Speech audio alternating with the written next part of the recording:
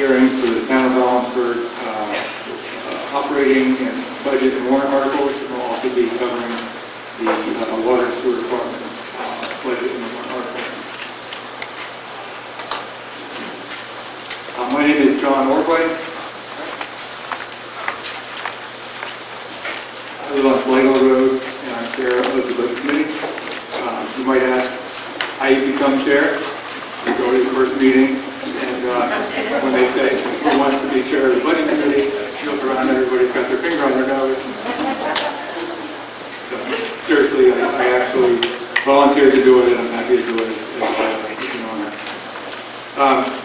The bathrooms, if you're not aware, are out the door and to the right.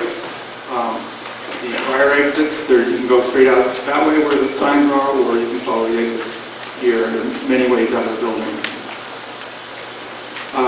The PTO is doing a donations bake, not sale, out front, so have some refreshments if you like. And just so that you know, the hearing is being videotaped, and it does go on, a private citizen puts that on YouTube, so just be aware. For the process today, we will present budgets for both the town and the water and sewer department. You all will ask questions or make comments. When you do, come to the mic, state your name and the street you live on, make your question. If there's a line of people who are asking or waiting to ask questions, please just ask one question and then go back and get in line again if there's a line. If there's no line, you can ask a second question. After the hearing's over, we'll close it, and then the budget committee will open up our meeting, and that's the point where we will hopefully vote on whether or not to recommend the budget and the warrant articles. So just so you know that we're new to the SB2 process for the town this year. What will happen is after this hearing, we will have our SB2 deliberative sessions, which are basically like a town meeting for the school. I think the schools is on the second. Fifth. Okay, yeah. So I wrote it down. The town's deliberative session is on February 2nd. It's on Saturday. It's 9 a.m. right here. And then the school will be on Tuesday the 5th, and that's going to be at the town hall and at 6 p.m. Oh, it's here. Oh, sorry. My schedule was wrong. It will be here. But it's at 6 p.m.? Yes. Okay. Don't listen to me. An SB2 session is an opportunity where, like Town Hall, you can make amendments to the basis, to all the articles, the operating budget and the warrant articles. You can't vote on it. You vote on that at the ballot afterwards, but that's just the process. So it's important to come to those SB2 deliberative sessions and be heard, and if you want influence on the various articles, that's your opportunity. So in preparation for today, each of the departments in the town have come to the budget committee and have presented their budgets for the year. We've had meetings since November on a weekly basis before Christmas. And we've been considering those budgets. We've brought the budget forward today for the hearing, but the next step, as I mentioned, is to vote on whether or not to recommend the budget and the articles. You may see, I think you'll see on the budget, there is a select board recommended or select board proposed budget, and there are slight modifications that the budget committee has voted on to put forward. So you should see a column on where that is. Now, it's the bottom line budget that the budget committee provides, but we make recommendations as whether a particular line item ought to be changed. And it's up to the select board to decide eventually how that's distributed. And that's pretty much, well, so today we're going to talk about water, a little bit different than usual. We're going to talk about Wallingford Water and Sewers because Frank Roselli has another engagement and has to leave, so he's going to give a presentation on the Water and Sewer Department budget and warrant articles, and then we will switch over, and Denise Knowles will present the town budget and warrant articles. So with that, I'm going to pass the mic over to Frank. Thank you.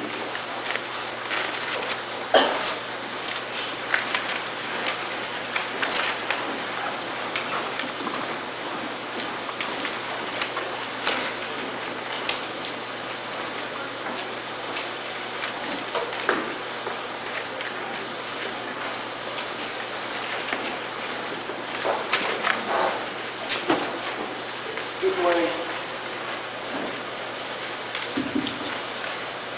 I'm the new chair of the North Water and Sewer Commission. We want to thank Denise St. Clair for doing it for 25 years.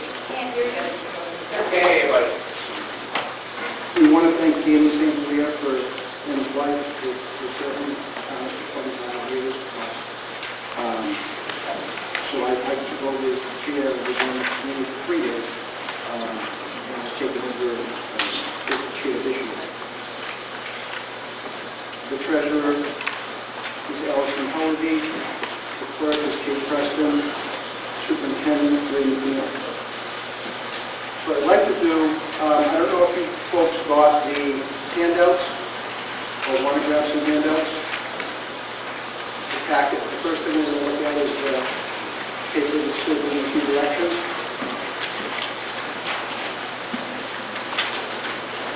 Frank, get a little closer to the mic.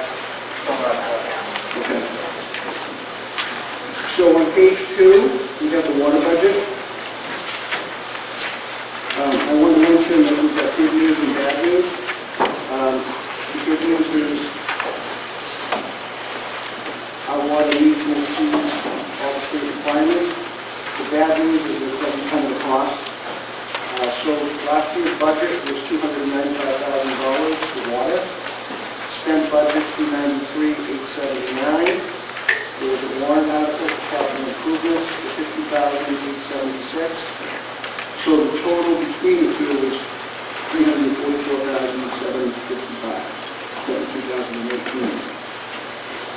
In 2019, our budget is $359,686. And there are 2 warrant articles. One for the General Sullivan well for $17,000, and one for the Porter well for $30,000. So budget plus warrant articles $406,686. Substantial increase. If we go to page 3,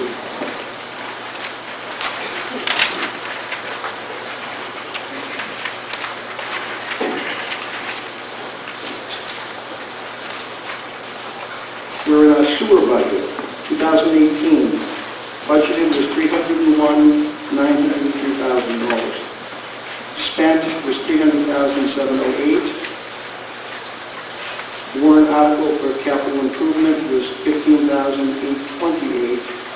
So the total spent in 2018 was $316,536. For the 2019 budget,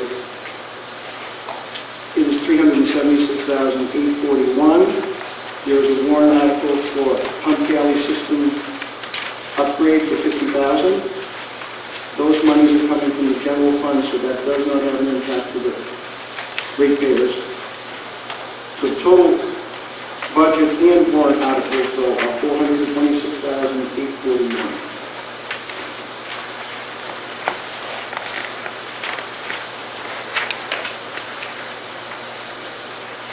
The next page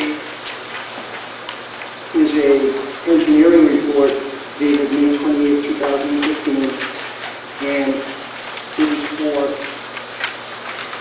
water. And what it shows is that basically the engineering firm that looked at us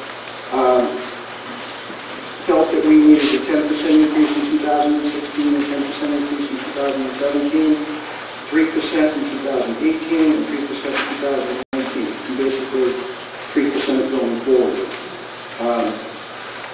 This is some data that the engineering firm that was with us at the time presented. However, we had not done an increase. Something else to look at,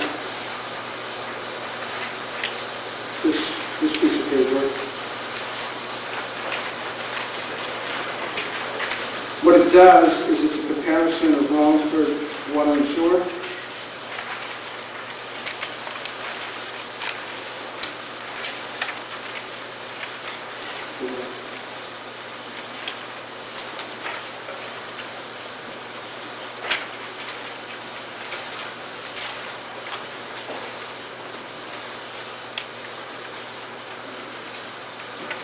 Changing paper, this one.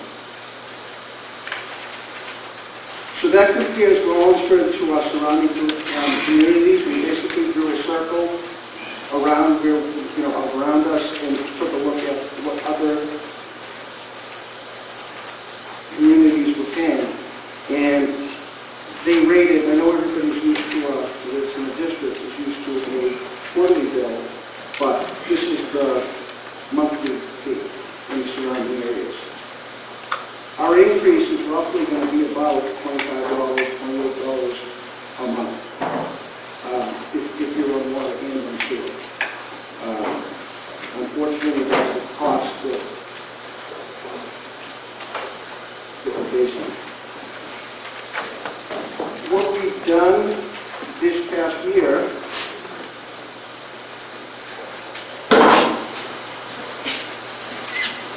I don't want to bore you, but we did a corrosion control study. We've had issues with water, especially on Main Street, and we have plans to correct that. There's been a 50/50 asset management grant that we've received. So we've identified issues causing the corrosion from that grant. We've implemented the most cost-effective recommendations. We made changes to how we were chemically treating the water at Porter Well. We designed and implemented a routine monitoring procedure to ensure the standards were met. We installed and implemented an automated chemical addition system at the General Sullivan Well. We changed to flow pacing because as wells, it's technical, but basically when a well is pumping and you have a lot of water in the tower level is really high, the water will flow out of the wells much slower because it's working against more head. So in the past, we just had mechanical pumps that would dump the chemical into the water. It wasn't as accurate. It wasn't done as well as it is now. That was a big change, and we relied on warrant money this year. We've added 50/50 polyorthophosphate to the water, and that's to help sequester corrosion in the pipes. We're trying to buy some time before we have to replace some pipes, especially William Street. We replaced a failed heating system in the General Sullivan Well. We replaced a failed heating system at the wastewater treatment plant. We installed a flushing hydrant on Woolley Street to help reduce color. And we installed a new hydrant at the corner of Woolley Street in Locust.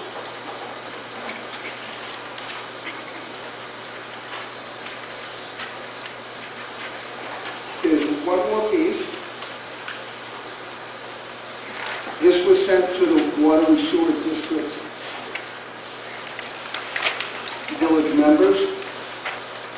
Over the past few years, we've been met with several challenges while trying to maintain high-quality drinking water for the district.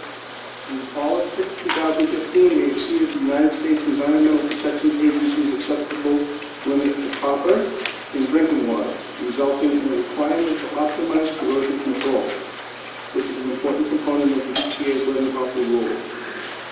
We were unable to adequately optimize corrosion control within the required 2-year period, which led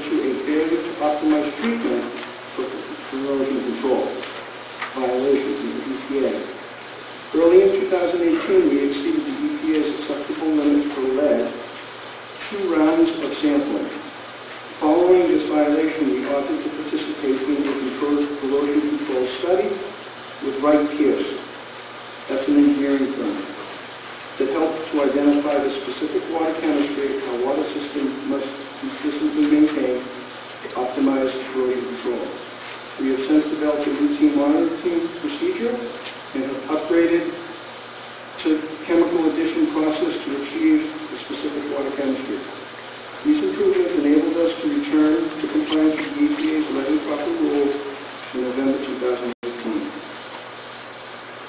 We've also struggled to meet EPA's acceptable limits for arsenic. The treatment process for arsenic is technically challenging. Since our last violation in October 2017, we've optimized the arsenic treatment process. We returned to compliance in April of this year and have since had no detections of arsenic in our water for 3 consecutive quarters of sampling. Challenges exist in the wastewater facility as well. We're currently operating with an expired permit to discharge. Although we are technically in compliance, we are awaiting EPA's mandate to update the permit. Basically, it's on their hands to contact us. So we're not asking for any more work, we know it's coming. Due to advances in treatment technologies, an updated permit will inevitably include more stringent requirements, which may in turn result in costly operational upgrades. As with the water side, the wastewater facility is facing an aging equipment and infrastructure. Without properly maintaining and replacing such equipment, we risk polluting the Santa Falls River, which will potentially violate, as well as potentially violating and costly fines from the state. With the assistance of the New Hampshire Department of Environmental Services, it has become apparent that we have greatly understaffed for many years.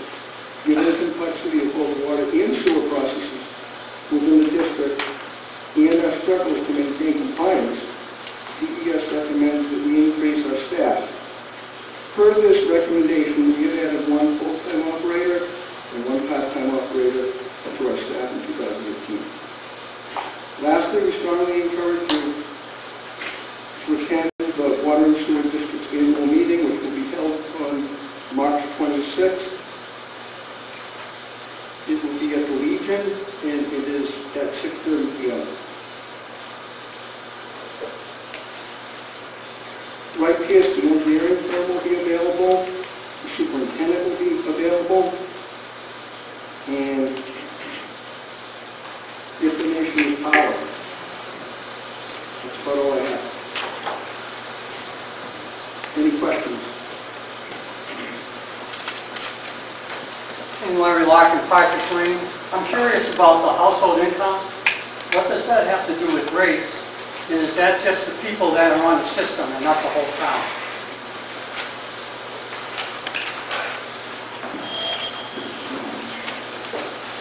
Excuse me.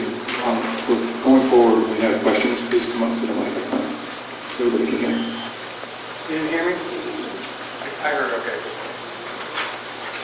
That's a good question. Yes, it is the whole town. We're not able to single out because it's state information, and they don't know who's in the district and who's not, and they don't know who has sewer or water. What I will tell you is that there's some information that will probably help us. There's a revolving fund program, and in order to qualify for the revolving fund, we need to be a place of need. And because our rates are so low, we're in the lowest 25 percentile of the state, we don't qualify for help. Now, what we're trying to do is, with the increase, what will end up happening is it will get us into the percentage that we need to be in so that we qualify for help, basically. Because roughly 10% of a project can be forgiven by the state under programs that are available. Did I answer everything?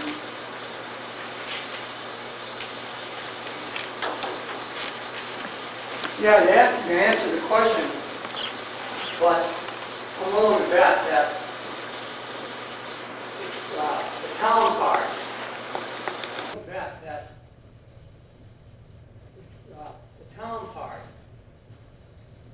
the median household income would be lower than the outlying district. I agree, because you're in, the district, the people that are in the district, absolutely. But this is the only information that we're able to gather. We can't interview those. Because I would think that all right, you got the poverty rate here. The poverty rate would be even greater. Again, I can't get those numbers. So it has to be the whole town, whether you're on the system or not. Thank you. You're welcome.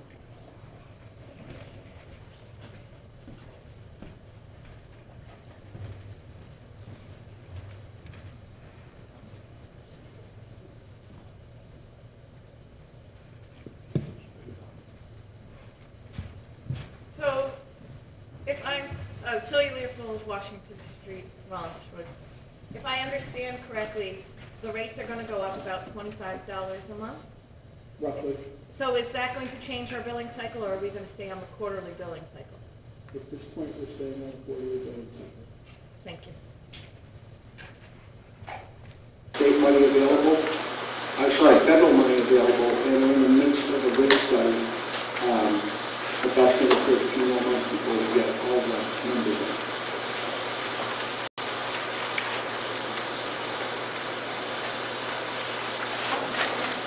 Any other questions? Thank you.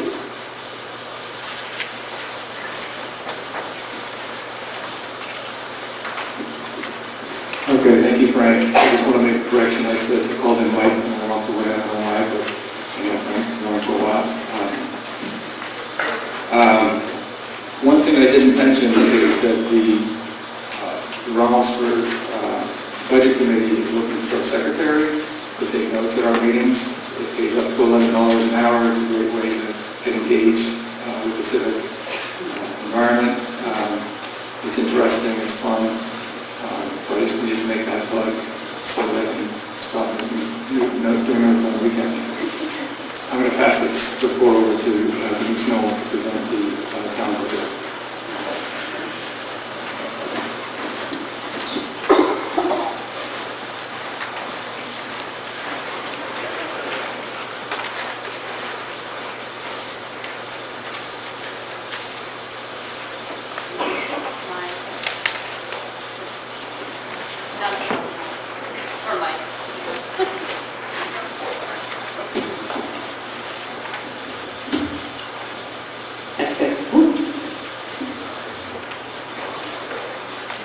Okay, everyone's got their copy of the budgets over on the table.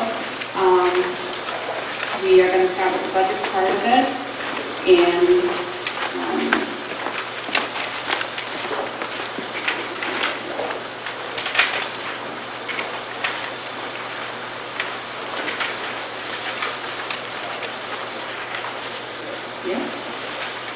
okay, so the appropriation summary is increased in revenues $49,000, growing assessed evaluation.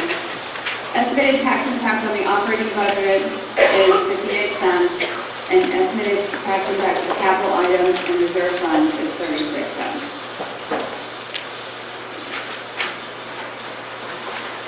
The highlights of the budget, and we will take questions on the entire budget, but the highlights are in the budget that you're looking at there.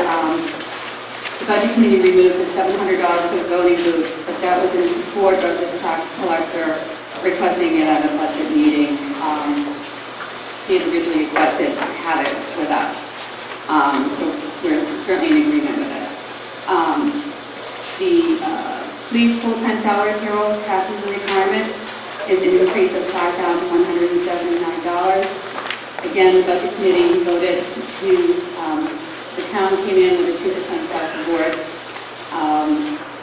pay increase. The police chief asked for 3% for his police officers, and so the budget committee recommended increasing it to 3%.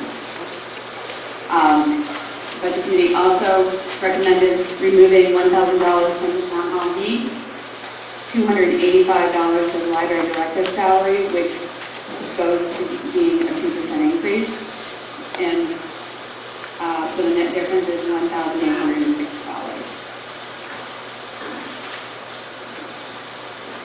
So the compensation is 2% for all full-time, part-time employees.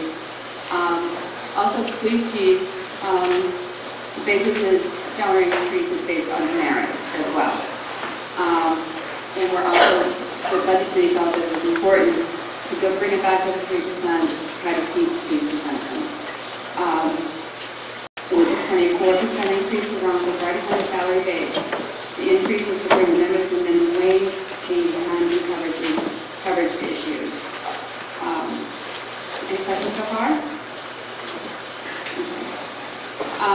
Funding for the town administrator and the part-time bookkeeper, the board hired the following strong recommendation. The board hired following a strong recommendation of the ad hoc committee to the town manager committee. The town administrator will streamline processes, including creating efficiencies, increase demands from state and federal governments, and then the part-time bookkeeper position will require to fulfill better town administrative functions. Town administrator was appointed last week. It's Caroline Kendall, and it is contingent upon the approval of the salary in the budget that we're presenting. Any questions on that? There's a 33% increase in health insurance. We changed the town insurance to a lower level of insurance, but also this increase is due to the changing of policies that the employees are taking. So that is why we're seeing a 33% increase. Yes? So that is why we're seeing a 33% increase. Yes? Suzanne Hewitt, Nordic Lane. Just a quick question, Denise. When you say the increase from the carry, do you mean that the overall rates have increased, or we have officers going from like single to married or single to two-person? It was it was any town employee who changed their plan, so that they're covered. So if they were single, they might have gone to two-person. It was any town employee who changed their plan, so that they're covered. So if they were single, they may have gone to two-person or a family. It was a change in the policy in which they were taking. Okay. With the uncertainty with the sewer and water, we increased our rates by 40% for both sewer and water. The only sewer is at the town hall. The rest of the buildings are on septic tanks. That was at the recommendation of Frank to budget it for 40%.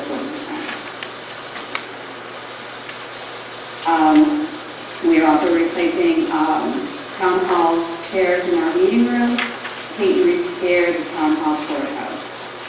And Rollinsford Fire Department will continue with ongoing maintenance as they have been. The Highway Department, the equipment, they're purchasing basic tools and hammer drill and line striping machine.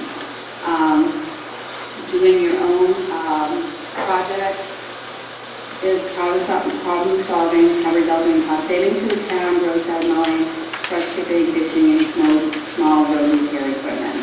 We do have a list of the projects that were completed last year, and we can share that with you as well.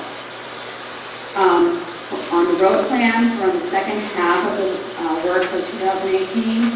We were proposing to finish Roberts Farm, Heritage Drive, and Moses Car Road, Woods Run and River Road, Sligo Road, from Woods Run to Bear Road, and that's anticipated to be $350,000. Any questions? Yes.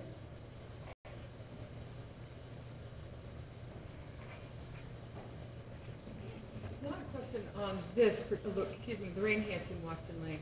It's not a question on this part, but I was looking back on the first page that you presented, and you said there was an $1,800 change, and I didn't get an $1,800 change when I looked at the list that you'd given. And I couldn't figure out what the difference was.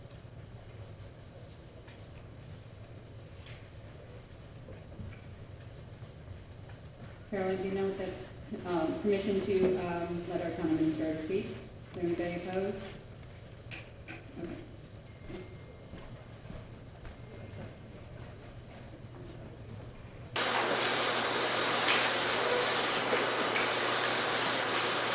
Carolyn, do you know that permission to let our town administrator speak? Is there anybody opposed? Okay.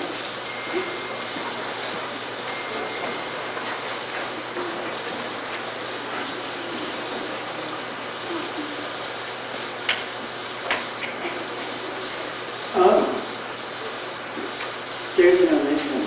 The omission is a $5,000 decrease to the proposed firefighter salary. They had requested a $10,000 increase. If you look at the budget sheet under fire, it's one of the first lines in that department. They had requested a $10,000 increase to their salary line.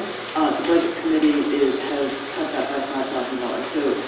So that's not listed here on this slide, that there is a decrease of $5,000 on that line.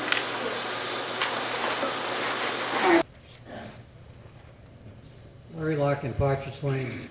Are we going to be able to take, there's some things when we have the cleanup in Dover, we bring things over to Dover, they won't take antifreeze and things like that.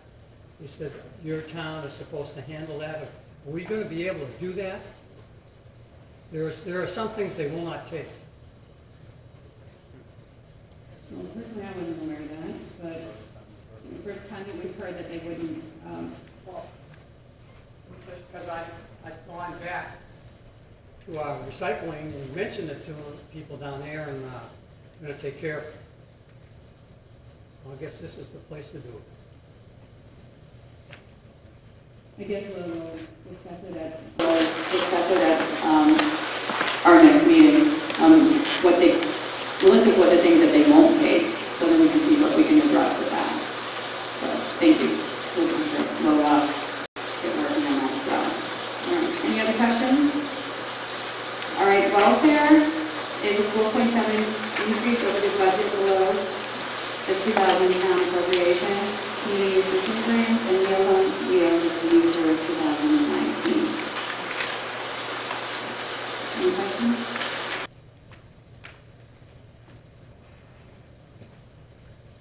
In the past, I'm looking for Celia Leopold, Washington Street. I'm looking for clarification if we've spent that full budget in the past or if there's been leftover money. And if we have not spent it in the past, is this increase covered in the budgeted amount from what it was previously appropriated? Which one are you referring to? The increase in the overall budget for welfare. And why that is. Is it because we're going over the amount budgeted or because of more requests? Do we know? My first year, so let me get this system. You're doing a fine job representing the budget. Representing the budget committee, but there's some historical context as to what was involved. In 2017, we reduced the general assistance or welfare lines to an area that we felt more comfortable with. Our experience in 2018 in rental assistance, I believe, was that the money that we had appropriated was not necessarily enough. We had enough in the general assistance line, so we didn't even increase the overall budget an extraordinary amount, but we're raising it, as we see, 4.7%. That's in rental assistance and the new program for community assistance grant to Meals on Wheels.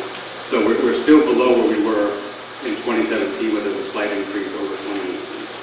Just understand the historical context. If you look at on your budget sheet there, I haven't looked at it this morning, but I think there's, I don't have my glasses on now, so I can't see it, but there should be a historical column showing back a few years so you can understand where we were in 2017 on that, 2018. You can see you can follow the trend. 2017, we were overly optimistic in the reductions we could make in that line, and in 2018, that didn't prove to be true. We needed a little more money in certain areas within that budget. Welfare is, you can have a year where you don't spend any money. You can have a year where you spend 3 times what you've allotted. And by state statute, we are the final arbiters of welfare. There's no other magical place they can go to. They come to their towns and cities. So I think that the select board and budget committee make a decrease of this. I think they're comfortable with the recommendations they're making. So.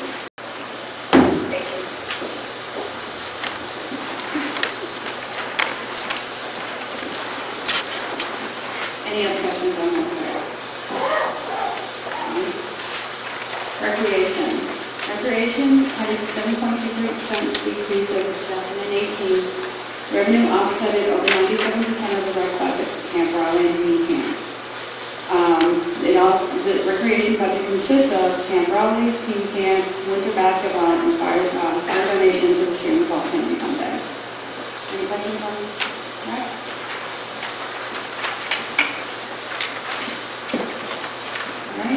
Our debt service is down 1.8 over 2018, and we borrowed less than anticipated when we had the payment terms.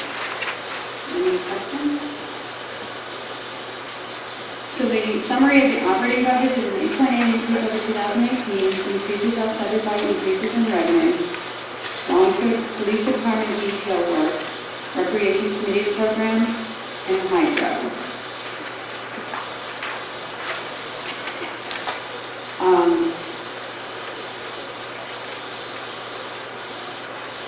Holding steady on the municipal tax rate, average is decreased over 5,000 or a decrease of 2 cents on the tax rate.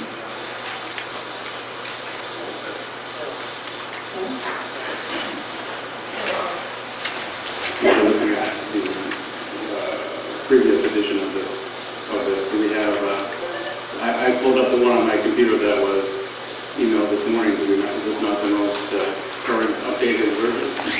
It probably is the most updated version. We did revise it from a version of this presentation last year, but edits carried through late last night, so this was always that. So the slide probably should have been deleted from last year, so why don't we ignore the slide and see what's coming next? Okay, so that's on the operating budget. Does anybody want to review the budget in full and go page to page, or is everyone comfortable with the budgets, with the information supplied? Yes, we're comfortable. We'll go on to warrants. Okay. The 2019 appropriation for warrants is the capital project and reserve funds. Fire department radios, 10,000 from capital improvement reserve funds, 55,000 from taxation. This replaces 13 radios. Current radios on post-9/11 grant are no longer serviceable. And this is recommended by the select board. Is there any questions on this?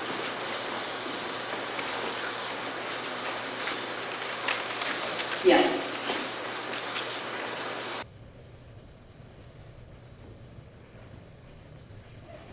Lorraine Hanson, Watson Lane. I just was thinking about and I don't know if I can ask the question, it was still on the budget. It was a question about the fire department salary. Okay. Actually wages, because you had raised it and I saw there was a difference and now I realize that there's a significant difference. I knew that the select board had originally asked for the change to include bringing the fire fighters up to minimum wage. Mm-hmm. And it just seemed to me, I was happy to see the police salaries and whatever go up, because I know they're trying to deal with retention. It would seem to me that, equitably speaking, it would be nice if the fire department would have that same equity. I know they have some kind of complicated point system or something about figuring out the stuff, but the overall idea is they just are paid so little to put their lives on the line every day. I just would hope that maybe the budget committee would reconsider that line, perhaps, and put them in, to restore it with the idea that perhaps the fire department could work with the select board this coming year and try to even up those, work out a better salary and wage plan. Yeah, it is a very complicated pay structure, for sure.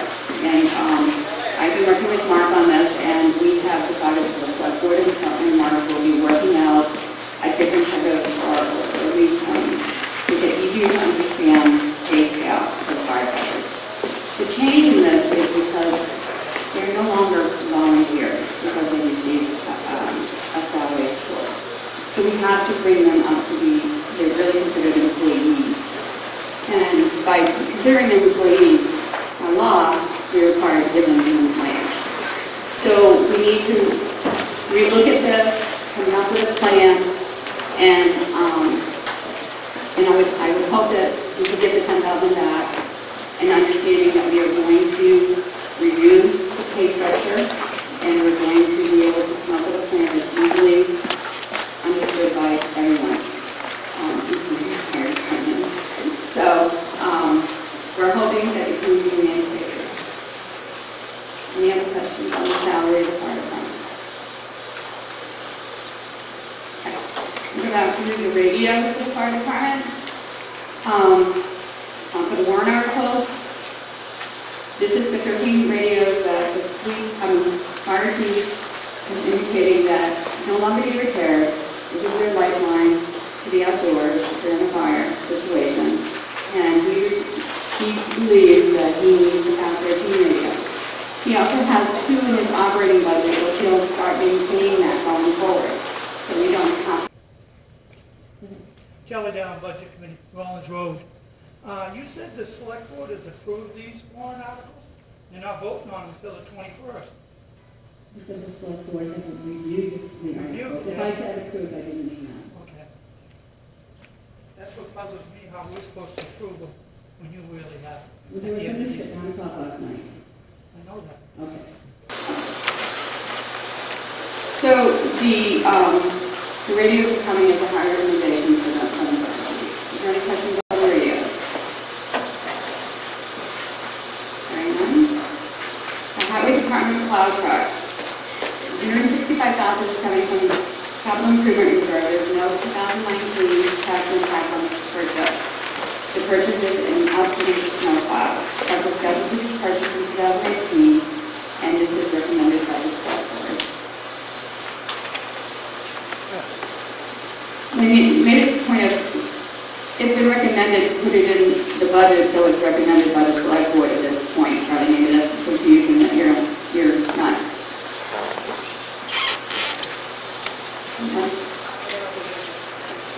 Charlie, I'm saying is that the select board has put it in their budget under the capital improvement, so it's recommended by them in that fashion.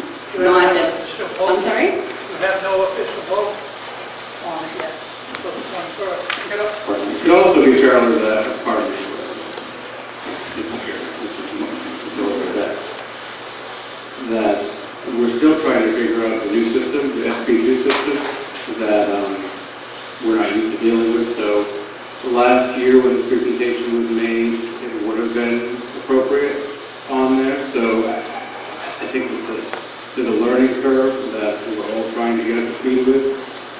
Unlike the school district that has an army of staff, we don't. So we're all trying to do the best we can. So if we can just all ignore the last line and just pay attention to everything above it, I think we can probably get through all this.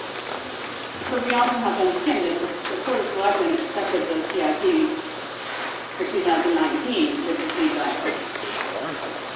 So indirectly, we are supporting them. But we will not, excuse me, can you go to the mic, please?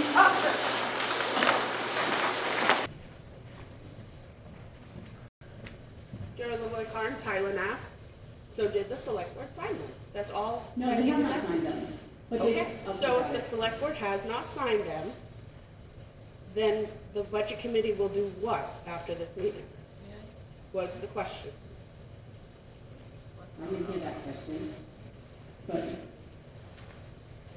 yes, Caroline can speak on that.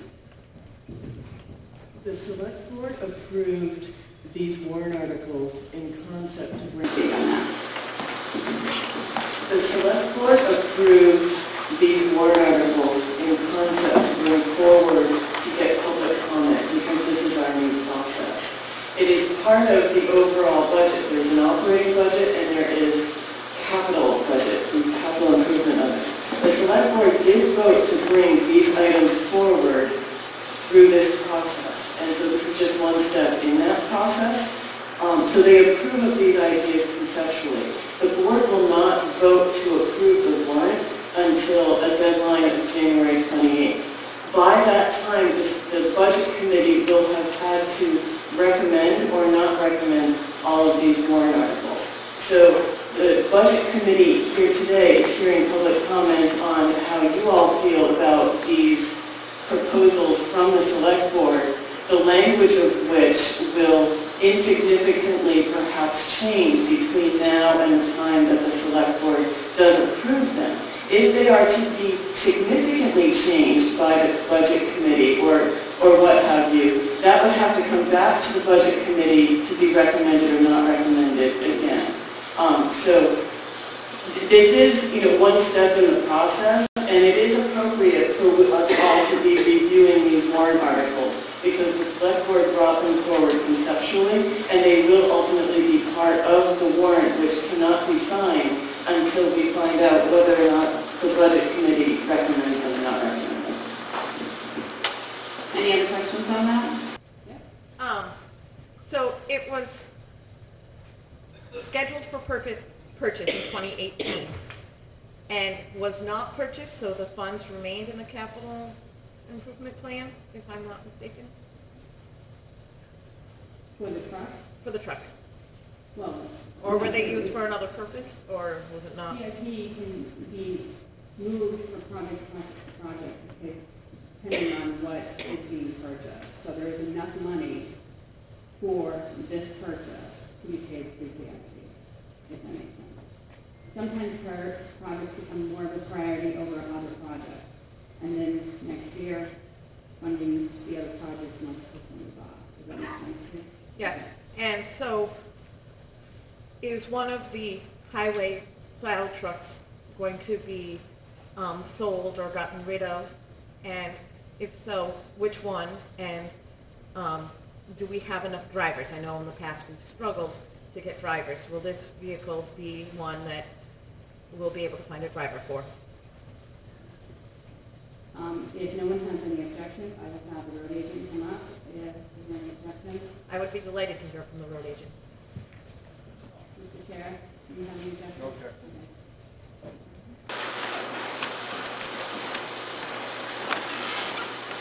The truck that's being replaced is a 2008 GMC 6500.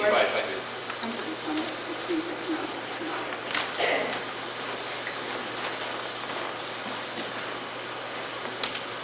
George Gomez, your road agent. The truck that's being replaced is a 2008 GMC. That truck was purchased and built like a big dump truck. It's overworked, underpowered,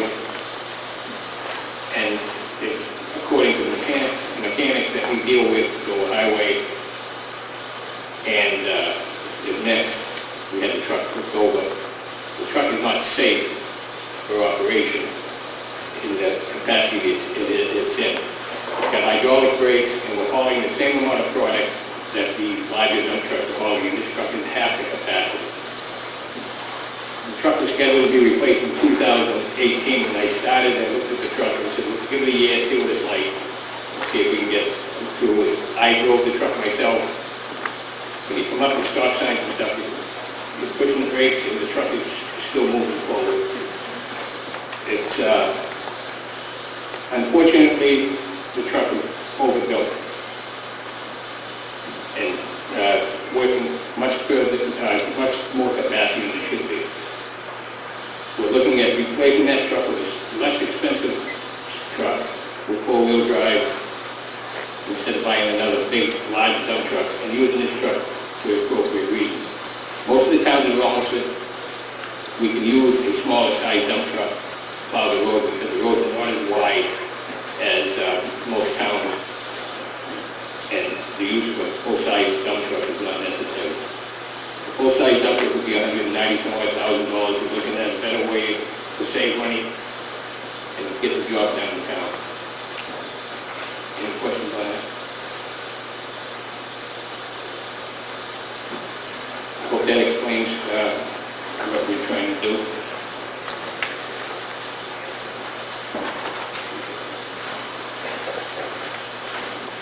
Alrighty. So we'll go to the next slide, which is the town hall boiler. 2,000 from capital improvement reserve fund, 5,000 from taxation. This replaces a 20-year-old system, and we'll be replacing it with a commercial boiler. Any questions on that?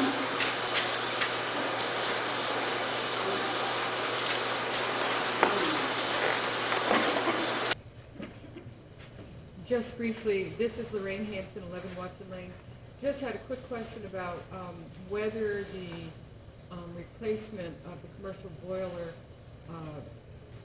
whoever's doing the work has been notified of our Peregrine report from a couple of years ago that talked about the deficiencies in the heating and cooling in the building.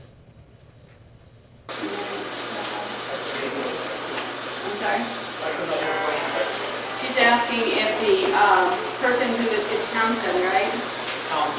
They're the ones, if they're aware of our report that was done on the efficiency report, so if they're aware of the efficiency report on some of the issues that we have downstairs, and if that would solve those problems. They're not aware of the study that was done by the Okay. They are not aware of it. So we will definitely make sure that they get a copy of it before any further review. That's backwards from the warrant article. What's backwards? Before it says 20,000, 5,000 is for the 20 years. Which one is correct?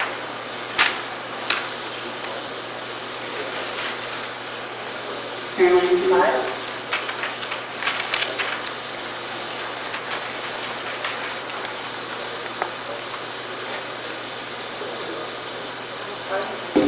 Does anybody have the capital improvement fund, the first 2019 capital improvement fund that I gave you? It would show on the bottom of that report that I gave you for just 2019.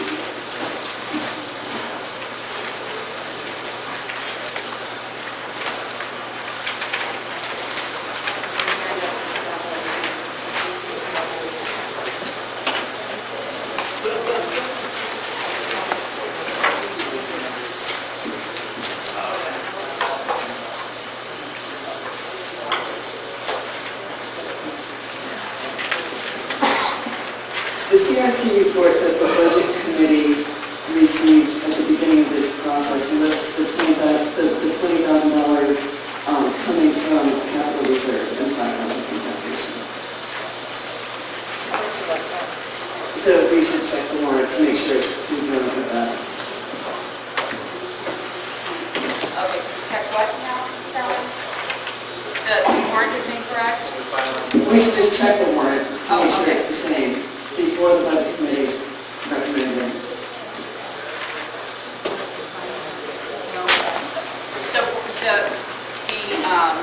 Article 11 is reversed. We'll get that fixed. It is correct on the screen. The paper that shows all the warrants, they're reversed. It's 20,000 from the capital improvement. Caroline, what is this area code? Whatever it was on the bottom is closed. So it was proposed. Taxation is 5,000, CIP is 20,000. This is incorrect. However, my size is correct.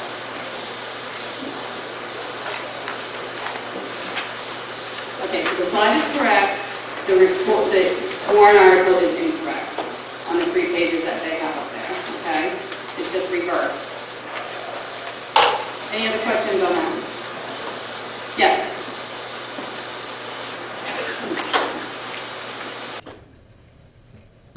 Some thoughts wrong as well. Don't you think it's a little premature until we really know what's going to happen? mean, why would I want to see you authorize $20,000 or $25,000 if we're not going to use it anymore? Well, you're going to use it for at least another year, Why? because it's a taking year to build. You should be in that building a year from now. Why would you want to spend money on the boiler when you're not going to need it during the summer? I mean, why put any more money into a dead issue? If it is dead, you'll know Monday. But right now, I don't think anybody should move on this article at all. This article should just stay floating until we know what we're going to do. Did you put 25 grand into your home if you're going to sell it or get rid of it next week? I don't think so. Any other comments? Suzanne? Suzanne Hewitt, hello? Can you hear me? Okay, Suzanne Hewitt, Nordic Lane. Just a comment to what Sonny just said. You know, it's whether we think it's more prudent to have this warrant article in place so that we could, or the town could, replace the boiler. Because, you know, to assume that the town, I think it's a really big assumption that the town is going to pass a $2.4 million bond warrant article to build a municipal building. Now, maybe I'm wrong, but, and whether it does or doesn't, there are going to be a period of time when the town needs to be in there. And so I think it's prudent to have this. The board doesn't have to execute it. We've had warrant articles in the past which we did not execute because circumstances have changed. So that's the board's prerogative. But certainly the board can't spend it if it's not there. So if it becomes necessary and this isn't passed, they can't spend it. If it's passed and it doesn't become necessary, the board doesn't have to execute on it. Thank you. Any other questions?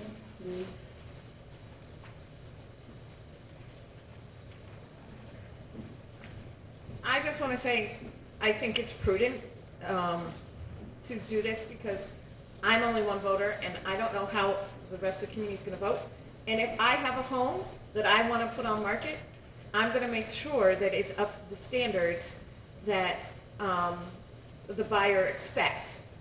When I bought my house 15 years ago, I required a new furnace put in there because it was 30 years old. I'm wondering how old is the boiler in Town Hall, how many issues and maintenance fees we've had to put into it. Oh, it's a 20-year-old, sorry. And how much fees and maintenance are we going to pay, continue to pay, until we are out of there and it is sold, because we don't know when a buyer will come along to buy it either. So if we don't put in this money, then we're up for all of those unknown things that may cause us to cut other lines. Anybody else?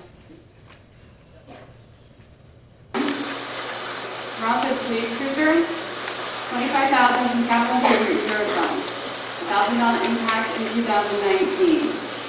They're leasing and outfitting one cruiser this year. This is a 3-year lease option. And this year is leasing one of them. You would like to lease versus purchase to help offset the high mileage that's on its existing cruises. This is a 2-year request. Any questions on this? Yes? No, it's $1,000 impact on the 19 rate.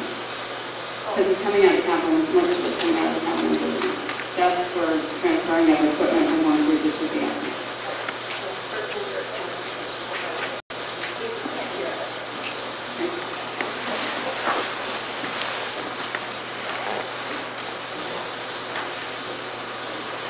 When questions come from the committee, please use the microphone, please, because we can't hear the rest. Any other questions? Okay. Police message board, $11,900 from capital improvement reserve, and possibly $11,900 from a DHS grant. This board will be used for speed surveillance as well as for messages. It can post our meetings, it can post functions within the town, but mostly it's going to be used for the PD, but it will be available for other uses if they go through the police department. Any questions on that? Yes, Suzanne. Suzanne Hewitt, Nordic Lane. Are you saying that it costs $11,900 with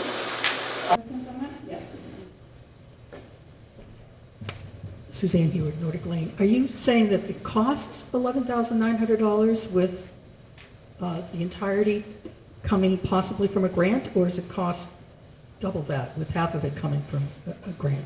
It's double it. So if the grant does not pass, it will be taxation for the other half. So the warrant article does show 23,898, or 23,800 for the purchase of the message board, and does not mention the grant, so. And that would be on the revenue side. That would, so that would come from, like you said, taxation, instead of the capital improvement plan, correct? We're not taking the whole amount out of the capital improvement plan. It would be half of it, and the other half is to the grant or taxation. So does that need to be? I'm sorry?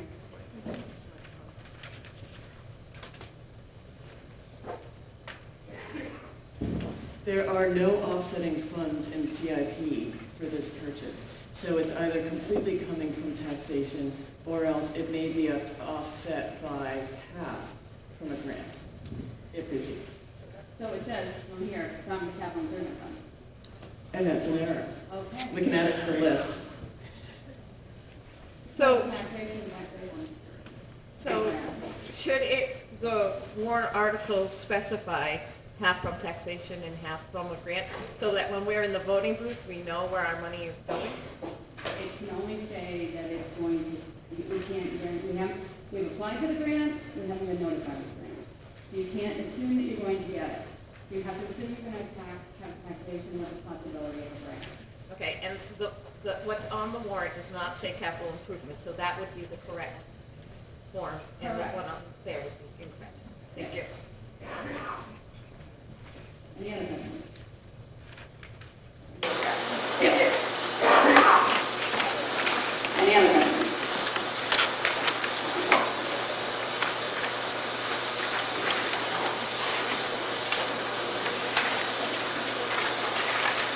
So, on the capital improvement fund, we're proposing putting $179,400 based on the CIP projected plan. This will be on the website shortly, and it is available at the town hall. The 2018 fund balance is $334,000, and the 2019 beginning balance is $235,774. Any questions on that?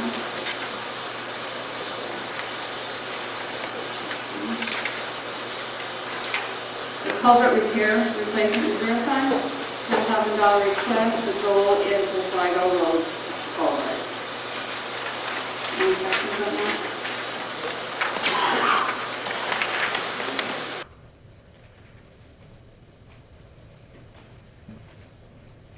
Do you have a number of how much is in that fund, and what are you planning to spend out of it? In The fund. Yes. Any other questions?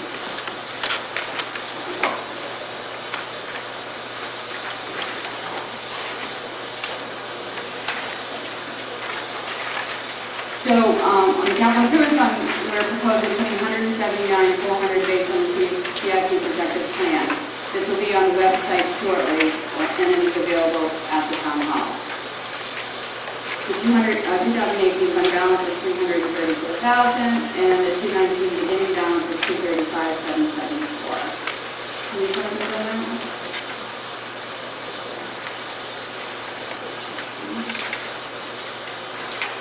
The culvert repair replacement reserve fund, $10,000 request. The goal is the Sligo Road culverts. Any questions on that?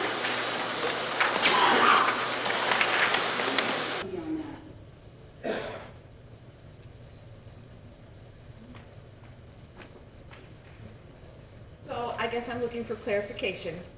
We go out and solicit donations. Some of them come in with designated purposes, like scholarships. If we do not spend that scholarship, And the donor says it must go to scholarship. We had 2 donors this year who said we must have scholarships. Where does that money go at the end of the year if we do not have a fund such as this? Because we've only gone this week. From the Department of Revenue site, Caroline? Yes. That was from the Department of Revenue site. So, And it's the same wording except for it says, and donations shall be allowed to accumulate from year to year. And that would allow the rec committee to pay for scholarships. My prime example is this year, we have 3 scholarships, and we had to go back to our donor and ask them if we could use their scholarship for something else, because we only had 2 candidates apply.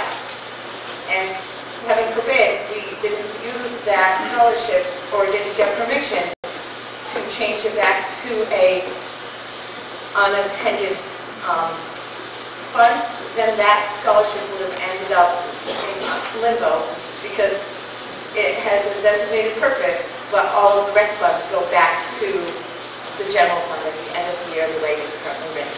So by adding and donations to accumulate year to year would allow us to preserve scholarship funding and allow more kids to attend the camp free of charge. And those given scholarships are only volunteer residents. okay, so there was some confusion at the meeting that you presented to us this week. Is the town of Rollinsford supplies funding up front in the budget, but it's just the expectation is that the revenue offsets that completely. So the confusion was, if they didn't spend all the money, does it go into their fund? And our answer to that is no. It would only be anything beyond what is raised and appropriated and what is spent through the town budget. Anything above and beyond that.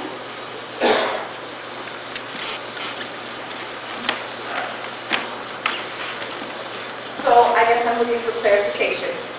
We go out and solicit donations. Some of them come in with designated purposes, like scholarships. If we do not spend that scholarship, and the donor says it must go to scholarship, we have 2 donors this year who said we must have scholarships. Where does that money go at the end of the year if we do not have a fund such as this? Because we've only gotten it this week, we don't have the answers to those questions, and that is why I'm saying this is in process. Okay. And hopefully we can get it for this year, no guarantees. Okay. If not, we'll Work in try again. progress. Thank you. Anything else? Okay.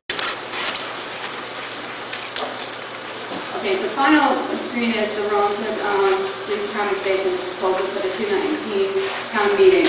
There is a public hearing Monday night at the American Legion at 6 o'clock at the American Legion. We hope everyone comes, bring your friends, make sure that people are well informed, as this is a huge project and we want to have as much public input as possible. Is there any other questions on any of the line items within the budget? Yes, Suzanne.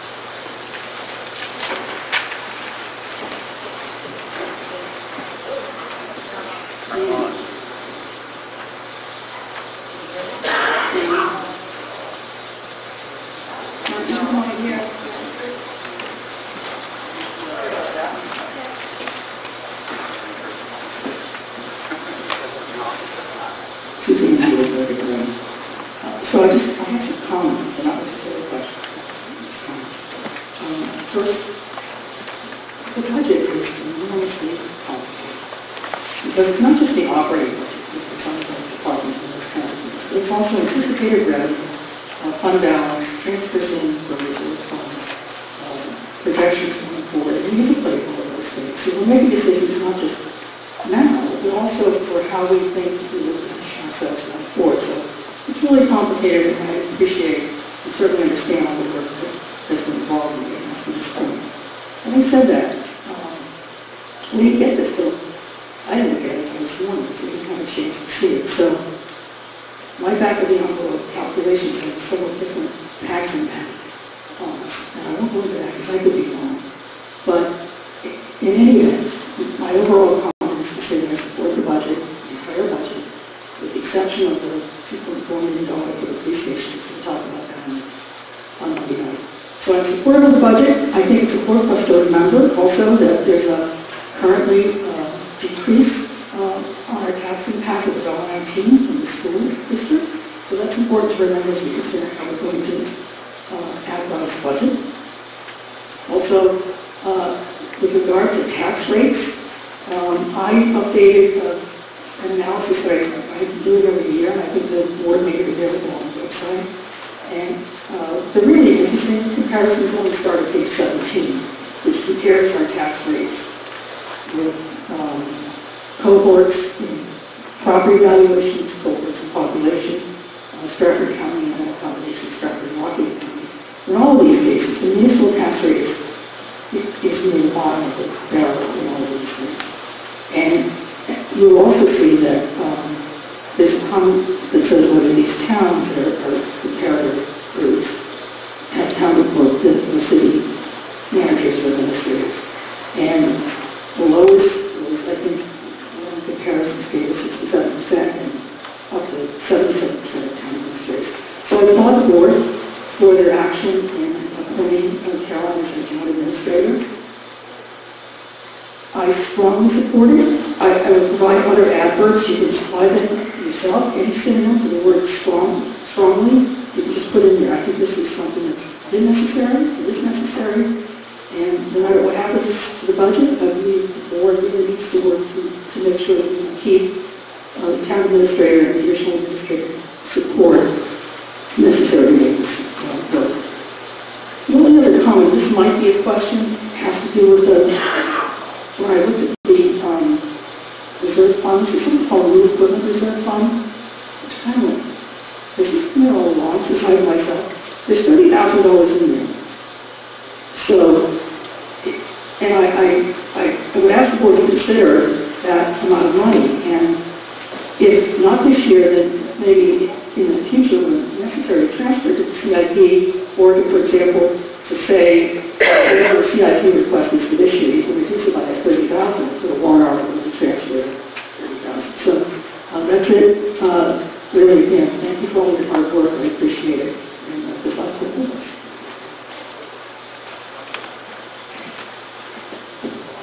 Okay, so the final thing I wanted to just discuss is column M, the default budget. The default budget has become SB2, so you need to understand that the default budget will, in the event that the budget will be passed, this is the column in which is our new budget. So, is there any questions on that?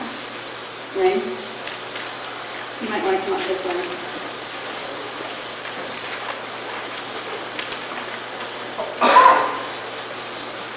Lorraine Hanson, Nelson Lane. I just want to make a general comment about, we know we're now on SB2, as it's just been mentioned, we have the default budget, but the biggest thing I want to say is, I know before we went into SB2, I know that a number of us had concerns about the crunch time that would be felt by the staff trying to get everything done in time for these hearings. Last time, it was always close to get it done for town meeting. I think everyone can appreciate how hard everyone's been working to get this to you at all. It's really been difficult for everyone concerned, and I commend the staff and the select board for doing the best they can under this crunch time. Thank you.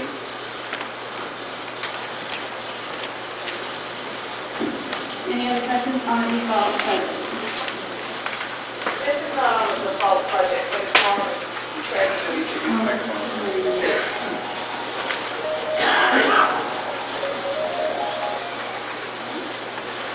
I just have a question of clarification. Are we going to ask the budget committee members to speak on our behalf on whether we feel we should approve the spending for the police station, town hall, without hearing from us this evening? Because or are they going to postpone that vote? I'm just wondering what the procedure is, because the public hearing is after this meeting. So when do they get to hear from us voters? Now or later?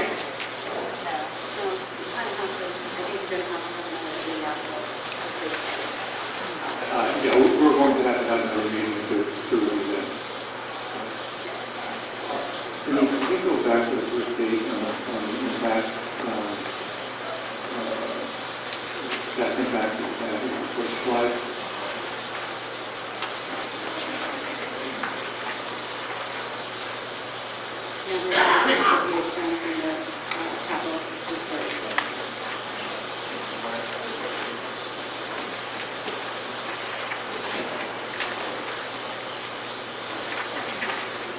also Kim Santamera, 14 Tourism Way. So the total spending that I came up with for capital items is $260,400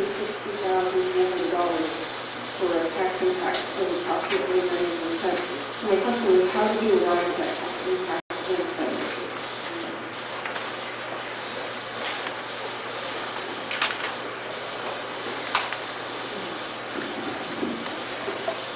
Understanding the tax impact or how the tax rate is calculated is extremely complicated. And we've gone around and around about it a number of times already between the select board and the budget committee. And how this was calculated was I had a back of the envelope and I'm comparing that to what are actually all the factors that are involved. So the factors that are involved are essentially the total amount that we are spending, considering what the offsetting revenue might be. So what is the total amount of tax revenue we need to come by, that we need to raise, divided by the total valuation of all the property in Wallingford. So that's the short equation. But what all those components mean and how you get to them and what those numbers are, we've been having spreadsheet problems. So this was calculated. So the operating budget was calculated as the difference in operating budget over expenditures over last year, considering also the difference in revenue over last year, divided by the valuation. That's the simple way to get to that answer. The capital improvement items were calculated as a change over last year. So I've already started to talk to Ms. Hewitt because there are other considerations about transfers in from reserve funds, and I'm going to double check that. So we'll compare notes and hopefully have better information, at least by the deliberative session, hopefully sooner. So the capital improvement items equal something around $83,000 more than last year. Last year, all of the capital improvement items that we purchased were funded entirely from the capital improvement fund. In other words, there was no tax impact to those purchases except for a separate warrant article, which is how much should we put into the capital reserve fund. So the purchases, the 5 warrant articles that reference purchases, the net impact of them is about $83,000. There's something around $1,200 difference between what we put into the capital reserve fund last year and what we put into it this year. There were a couple of other little differences, but that's, I'm going to try not to take all day about that. But that's the short of it. But we will compare notes and continue to try to provide better information. So we as budget committee members received this document saying that the tax impact rate was going to be approximately $1 on the capital items and 58 cents on the operating budget. So we were given the incorrect information, was that correct? No, I'm not saying that. The sheet that the budget committee received was approved by the auditor. He happened to be in the office that day. So I'm going to, and it was calculated by others. So I'm going to, the 58 cents, I stand behind 58 cents on the operating budget. The capital reserve items and all the other warrant articles, I would like to go back and check again. Essentially, the tax impact is about 3 cents for every $100,000 that we spend, assuming that there is no offsetting revenue, whether it be from taxation or a reserve fund.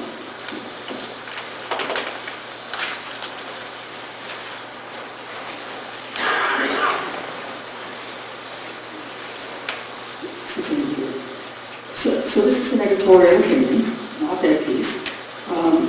I do think that there is some confusion about what the tax impact is. I commend the board and for continuing to work on this thing. And I think you've heard from some people, the new schedule is really compressed, and all I can say is thank goodness. But it's not my blood pressure that's going up at this time of year. But nonetheless, to keep in mind a couple of things. One is that the municipal tax rate in the town of Rollinsford is very low. If you look at it just in Stratford County, if you look at it for towns that have populations between 2,000 and 3,000, and we have a population of 2,500.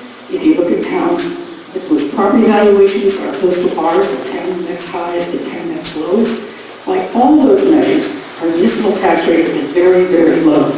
So we can be grateful for that on one hand. On the other hand, it may mean that there's some things we need to do that maybe we have been taking our time doing, rather than as a town administrator. So, but the other thing to keep in mind is that there is a decrease, anticipated decrease of $1.19 in our tax rate from the school. So this is a good year for the town. You know, if it has to play catch up a little bit, this is a good year for the town to do that. And again, if the board can consider that $30,000 in the equipment fund if they are looking for ways to try to decrease the tax on that.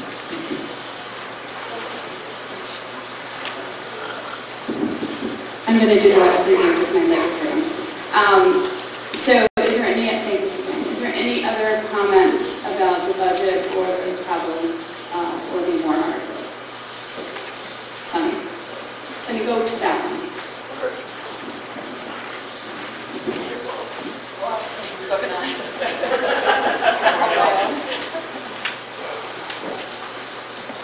My name's Sonny Frost, I live in Lawrence Road. I've been in this town over 40 years, and I would really have the budget committee to really err on the side of caution this year, only because of what we're facing with unknown issues. One is we ain't going to know anything until Monday night of one project. But what about this SAU bullying that's going on with us in Somersville? With all of this going, there's a lot of money going to be passed around. I'd like to be a little tight, if you want to say, with my money. It doesn't come in like it used to since I've retired, so I would urge my fellow residents to be on the same side. Second thing, this town administrator. I've talked to a lot of people support it. I don't, and I'll give you one reason why. It's not Caroline, and it's not the money. I feel that our selectmen are elected positions, and they're paid. They're not volunteers like you that are elected. Granted, you don't get rich, but I feel it's your job to do it. But that's my feeling. Some folks here don't agree with me at all, and hey, I got no problem with that. But if it's your job, you should do your job. Thank you. Anybody else? Yes.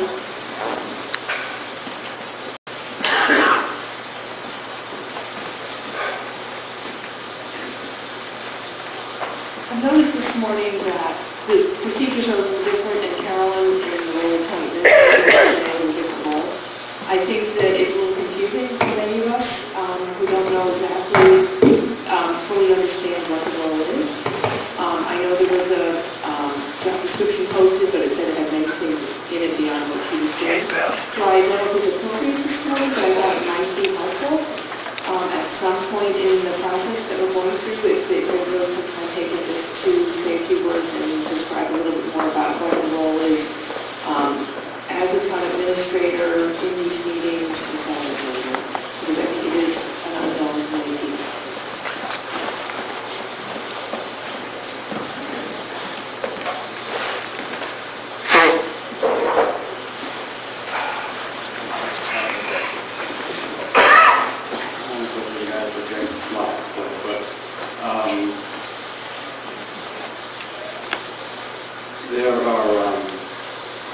There are a number of increased responsibilities which were part of that email that went out, and there was a link that went to the job description, and I don't have it in front of me at the moment, so you'll have to excuse me. However, there are administrative responsibilities that need to happen during the day, as required by state law, federal law, reporting requirements that select boards in the past never had to make, that do need to happen now. There are ways that we deal with the warrant, not just a piece of paper that we've been seeing going around, but actually reporting to the state that require a higher level of expertise. There are responsibilities that she will have to help coordinate a lot of the activities that happen day to day during the day when all three select board members are working. That happens in every town in Canada. An example would be, you're going to be hearing about this on Monday evening, and anyone who went to the public hearing, or rather the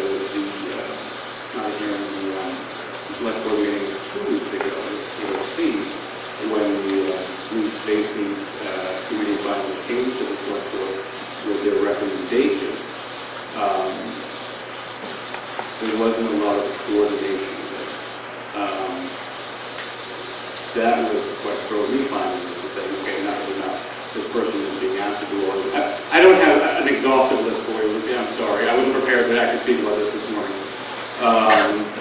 However, what was very clear to this board in the last 4 boards that I served in now, over the last 4 years, that there wasn't enough administrative support in the board. There are responsibilities above and beyond what used to be able to happen in a 20-hour-a-week part-time bookkeeper administrator that we had for decades. We don't live in a time where that's possible anymore. We would be one of the last towns in Stratford County not to have an administrator or manager. I think there are advantages to staying at this point with an administrator versus a manager, but we don't need to go into all the details of what the system is doing that. But this select board thought that the time had finally come that we needed more administrative support. Now, that's not to say that the board still doesn't have responsibilities, both by statute and by practice. We do, and we will continue to have those responsibilities. But there are times when you're dealing with, say, there's a new permitting process for wastewater. I don't want to bore you all, but there are times when it is advantageous to have a paid staff member sitting at that table versus a volunteer. We have been having a volunteer attend some of these courses, and we're very grateful that he's been attending those meetings, but we certainly can't make any decisions based for the town. And if he can't make it, he can't make it, and he's a volunteer. So we have been operating for decades in the spirit of volunteerism in this town, and that is commendable. But I think Mr. Ordway made the announcement at the beginning of this meeting. They've been looking for a note taker, a secretary, for weeks, for months. We want to pay that person, but in essence, they're like volunteers. You're not making any risk, you pay $11 an hour. And none of those famous volunteers were always asked to find every time the select board wants to do something, they have to step forward. So I'm hoping none of the people here today will step forward and do that a volunteer, but the day and time of depending on volunteers all the time to offset what the select board can do, those days are over. And that's why the select board moves forward. And I will be happy to present something better, and we can send it out on the website. So I do apologize for not having things prepared this morning, but the time was long overdue. So thank you for the question. And I hope that didn't fumble too much.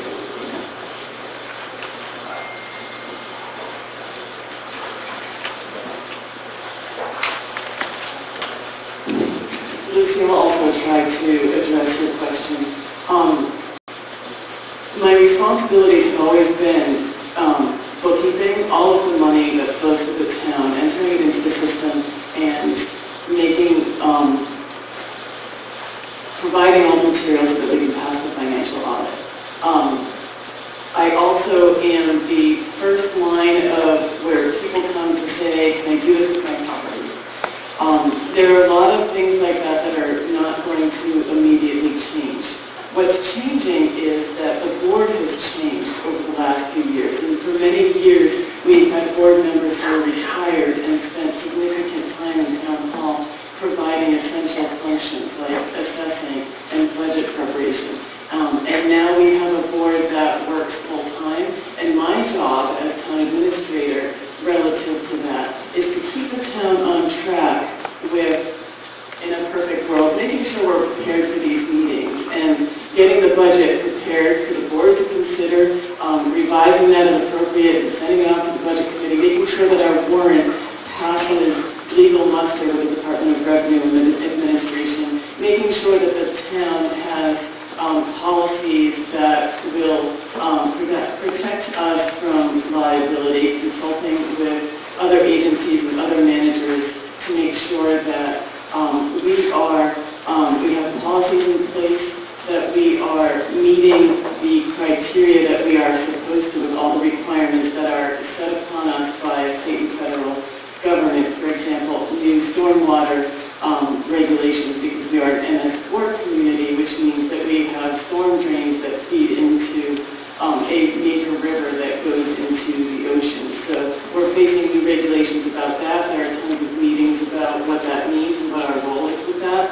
There are so many things like that that this town has faced, which are relatively new, in combination with the change in board that doesn't allow for that level of time and that level of expertise.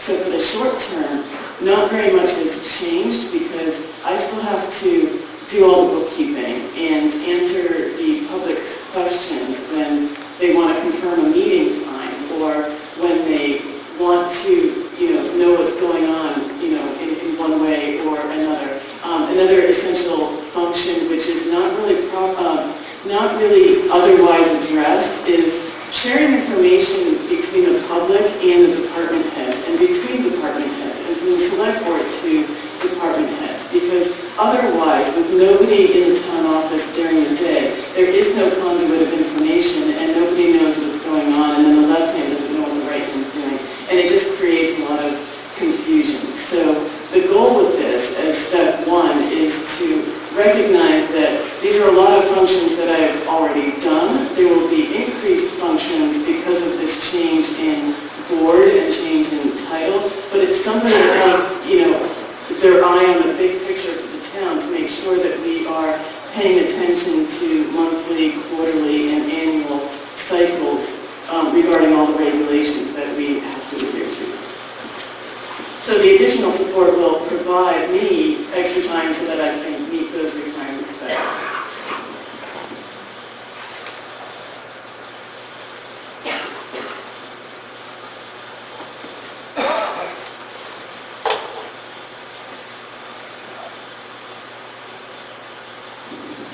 Okay, so I guess the final business, I'm sorry, go ahead. Come on up.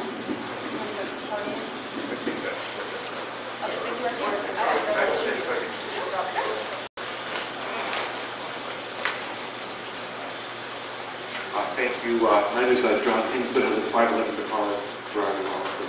First of all, I want to thank everyone on the presentation and anyone in the town who volunteers on town boards. It's, as I do myself, it's sort of a thankless task.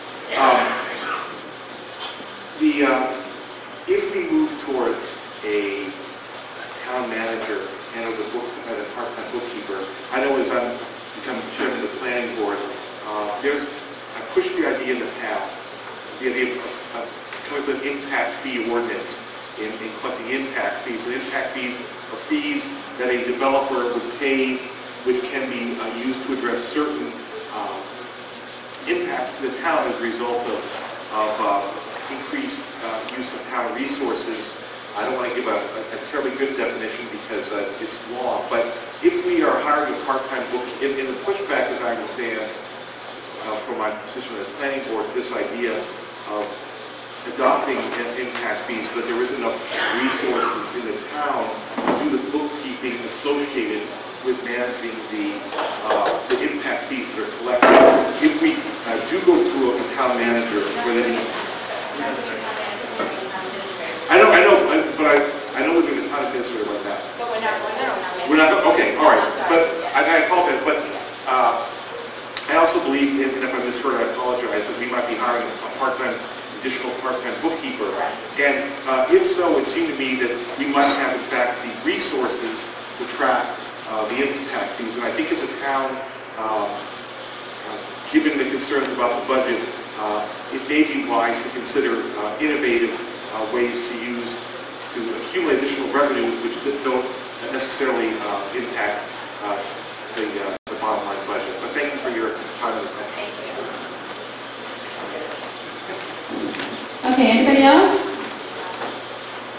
Okay, so the final comment is that Monday night is the public hearing, and the project that is being proposed as a bond.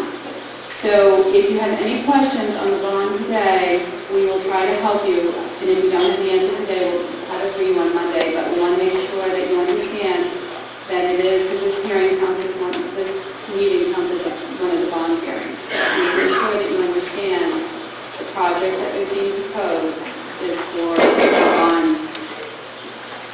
Is there anybody have any questions on that? Suzanne?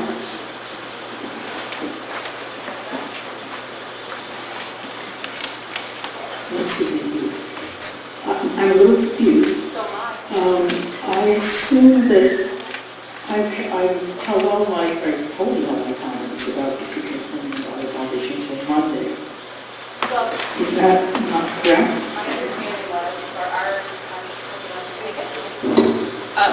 Our understanding was that because we spoke of this project at this meeting today, not the public hearing, but this meeting, that we had to make sure that they knew that it was a bond. And it is mentioned in this meeting that we are proposing to fund this project by a bond. Is it appropriate, however, and advisable that I should hold my comments and questions until Monday night? Is that? On the project, yes. Well, no.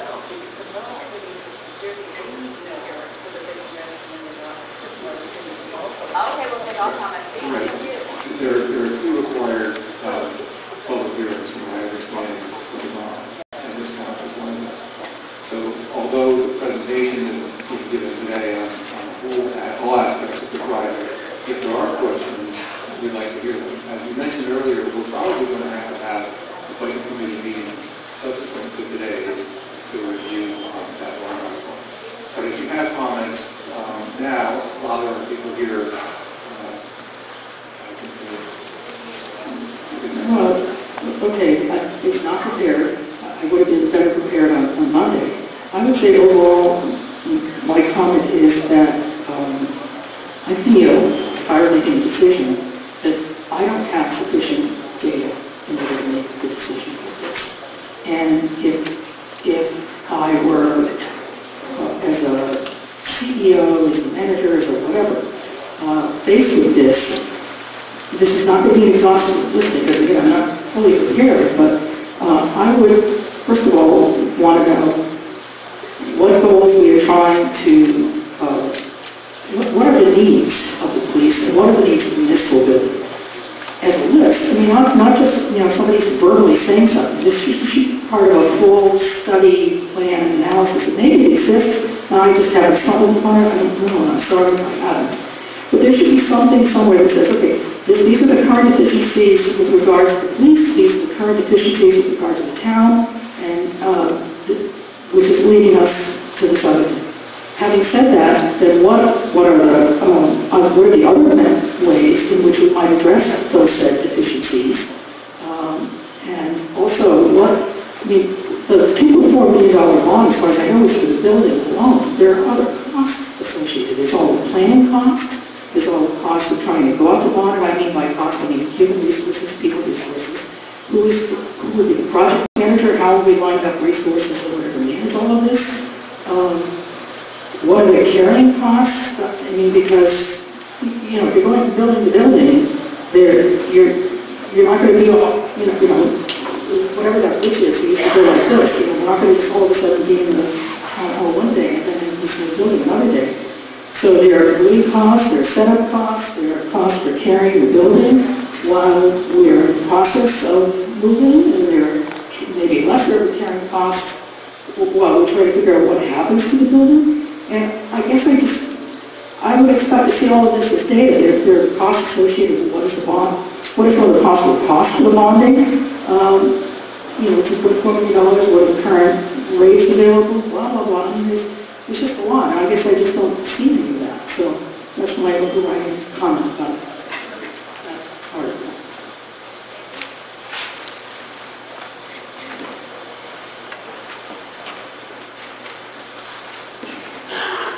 Ron Thomas, 11 Wilson Lane. I think it's reprehensible if you're going to call this a meeting or a bond hearing to say that we're not going to tell you anything about it. We're not going to give you any of the details. We're not going to give you any of the comparisons. It's everybody else's job to come up with the questions that they may have. But we're giving them no information. And you're calling this a meeting as a bond meeting.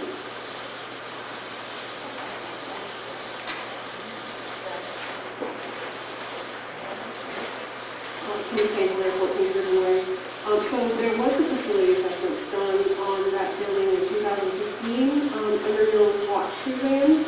That study still exists out online, so I'm sure it's available at Town Hall. There is some information on the back of the gym on the plans and some of the costs. And I'm sure Bob would be happy to come up and talk a little bit about that. But there is data out there, and there will be more data on the money at the money meeting.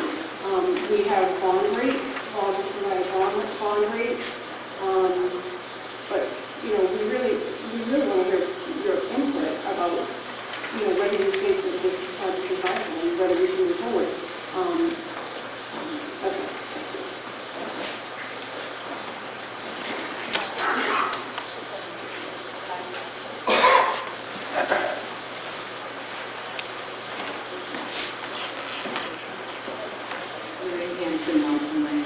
I do know that there was a study a few years ago talking about the building, and I also know at that time it was done because originally one of the problems with the police department was they were having water issues, they had water incursion into the building. This was a serious problem. They caused mold to build up. This is a few years ago. This is why a lot of people were very concerned about it. And what had happened since was they decided at that time there should be a space needs committee put together to look at other space should a police station be wanted. They began their work. I think they've given some time in finding a site for a police station. But I think the space needs committee should be commended for their work. However, there are a lot of other questions to be answered, and it seems like we've jumped the gun from wondering about whether there's water problems and whether we should have a police department, which is just an issue that has to be looked at. But at the same time, in the meantime, the water problems, to my understanding, have been corrected, and the mold issue has been corrected also. And I may be wrong, but I believe that's the situation. So one of the biggest reasons, even before the building study that showed the deficiencies, and I'm sure there are other deficiencies with the town hall stuff itself, a lot of the other problems have been fixed. It cost us quite a few dollars to fix the water problem, but I believe it's fixed. I don't think there's any more water incursion into the building. That being said, I think a lot more, I agree with everyone who says there's a lot more data to be amassed to present to people. It costs a lot of money to hire bond counsel, and if we do that, we're spending a lot of money before we even know for sure all the needs. And finally, my understanding is the warrant article includes the town hall now, and that was at the last moment. So now we're back even further than we were before, because I don't think anybody's gone through more recently to determine what are the needs of the administrative staff at the town hall and the usage at this time.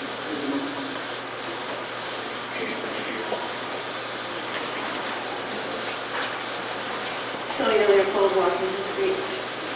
It is my understanding from the information at the back that if we go through with either project this year, we will be bonding out some amount of the project, whether it's for the police station alone at $50,000, which is not on the warrant, the combined project for $85,000, which would be bonded. my question to this board, and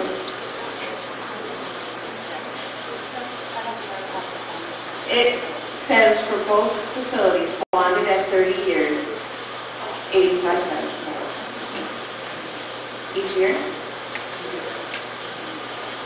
Okay.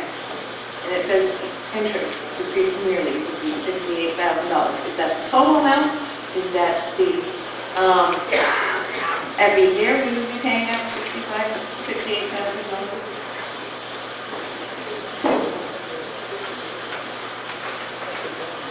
I do not see a schedule that shows me how the bond decreases yearly.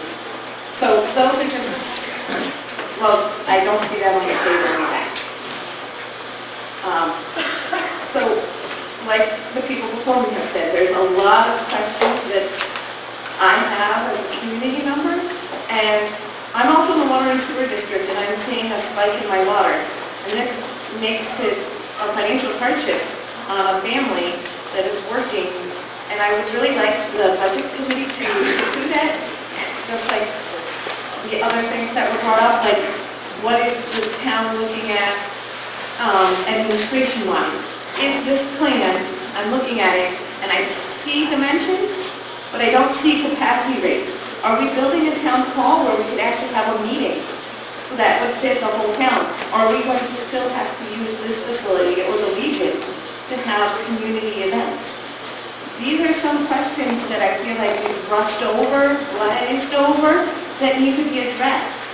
And there are tons and tons of questions that I have that I would personally like to see somebody in the town address so I can make an informed decision. I know the Space Needs Committee has worked very hard to put together a plan, but the plan is constantly evolving. And I don't have the concrete answers that I'm looking for. So I would suggest that maybe if this board is going to vote on it, they either provide some of the answers to find out where we can get them, or postpone it until we can get to a point where everybody's comfortable with voting.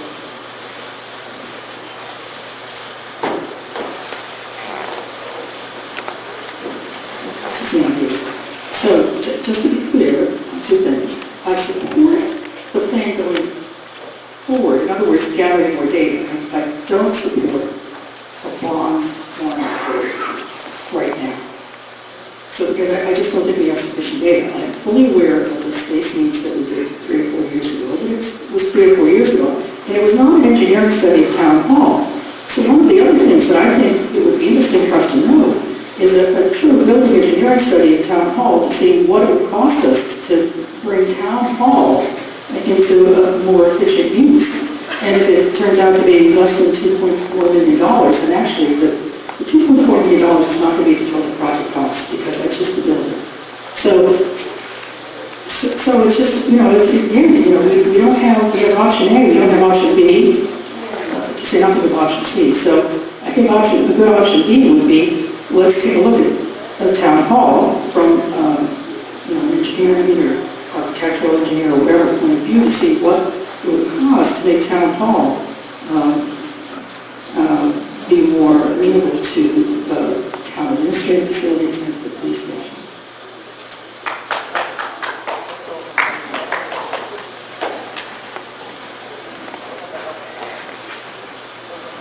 So I do have a copy of the bond schedule. I thought it was provided back there.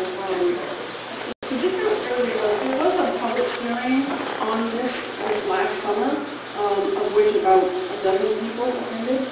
So I just have to encourage people to get more involved.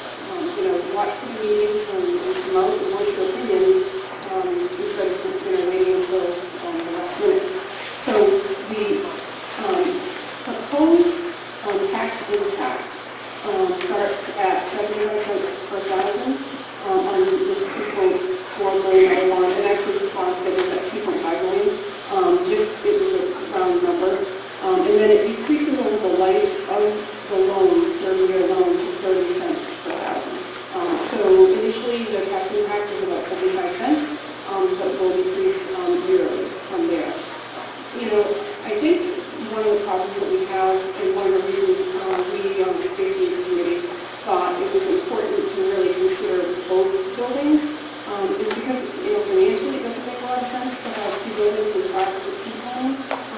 fact, Southborough is going through that same thing right now where they built a police department that accommodates just the police, and then they're trying to figure out what to do with the people, the few people left in the town hall. So although it was attractive, at a lower rate to do just the police department, I supported doing both buildings. I know we've made significant investments in the town hall. I don't have the exact number, maybe Ed knows that number, but I thought it was, already we put $1 million+ into it. And, it still needs significantly more work. Please review the assessment of that building. It is online on Facebook, Wallingford New Hampshire Happenings, I shared that, but I'm sure you can get it at Town Hall as well. It did talk a lot about the deficiencies in the building, the space issues, and obviously maintenance issues. It's worth a read. Do we need more data? We can study it to death. And unfortunately, it seems that these boards make decisions without enough data in some cases, and then beg for more data in other cases. So, where do you balance that out?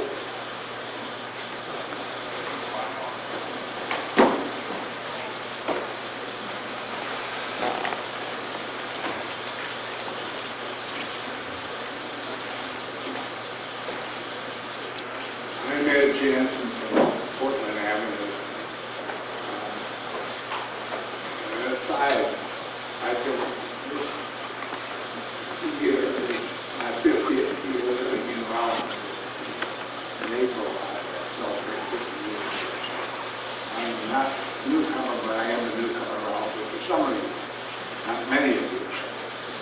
Anyhow, I am very concerned about the town hall and so forth. I've been hearing from Bob ever since he's been a police chief around here about the drainage problems and so forth, and we've spent money once or twice trying to do something about it. But I would have to agree with Bob. We have not solved the problem of the infiltration in the town hall, and nobody asked me about it last time they did. We didn't do the job correctly when we still never put any drain under the steps and so forth going into the town hall. So that was always where much of the water was infiltrated.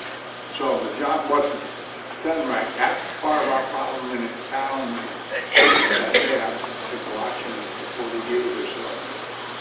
We are always short of money, and we're always trying to cut through and blame me for some of the problems in town now that I didn't spend more money before. But that's not here and there. But and you would have to complete that drainage inside the town hall and go into the steps and so forth as the first step. And then you still don't have any guarantee that you will solve the drainage problem in the town hall. It needs quite a bit more work if you're one to stay there. I'm always against spending bonds and so forth. As a retired economist, I'm still reading some stuff was coming, and I really think in the next 5 years we're going to have tremendous national crisis. And that's also a national crisis in all the towns. So we are spending more money, we're making another $1 trillion debt this year, and we're doing it every year. And both the Republican and the Democrats are spendthrifts from my view. You don't have the money for it. You might have to raise taxes significantly. So we're facing in the government in the United States, not just alone. We got some big crises coming within the next 5 years for sure. I've been preaching poverty for years that it was coming, and it's held off. But we got some real crises. And I'm concerned about Silver Street, mainly because, again, I think it's short-sighted planning. If you're going to move the town hall and so forth over there, that's a small site for it. You got to keep this here. You say, well, no, but we're the Legion. Well, you can't depend on the Legion forever, and you don't know what's going to happen. So I'm really concerned about the space availability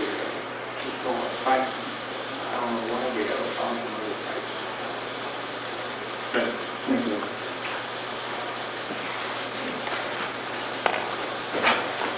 Angela Matthews, Locust Street, 437 Locust Street. Really new to town. I've been here for 4 years, so just following this over a 4-year time frame gives me a limited perspective. But I have a couple of questions about this, and don't know overlook my appreciation to the people who volunteer to gather the information that you've gathered thus far and put the plan together for us.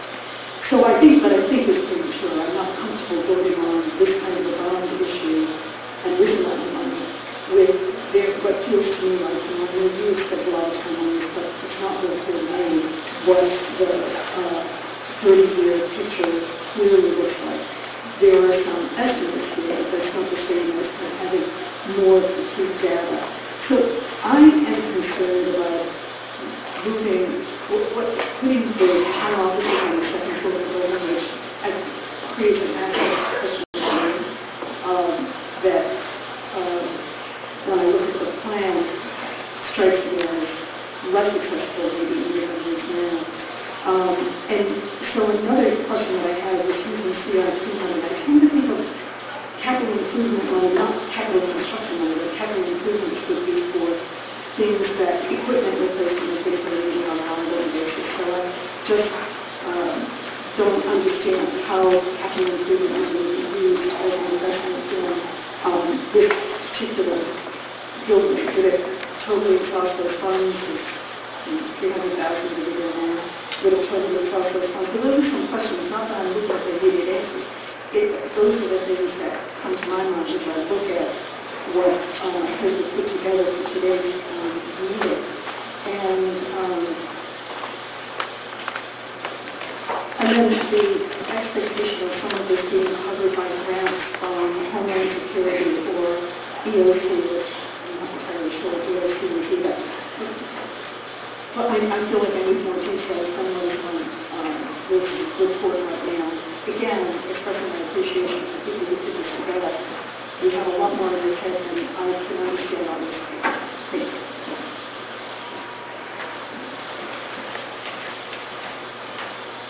I'm just curious if this board and other community boards have discussed any other options on how to pay for this besides the bond. I mean, people have worked tirelessly. They've had hearings and stuff on the police station. And I understand that a lot of work has gone into it, and I'm thankful for that. But I'm not sure all of the information that's been collected is out there, and I was wondering if there were any other funding resources, and if this does not pass this year, would this potentially go on to the CIP and additional funds be designated for this to help reduce what we need on now?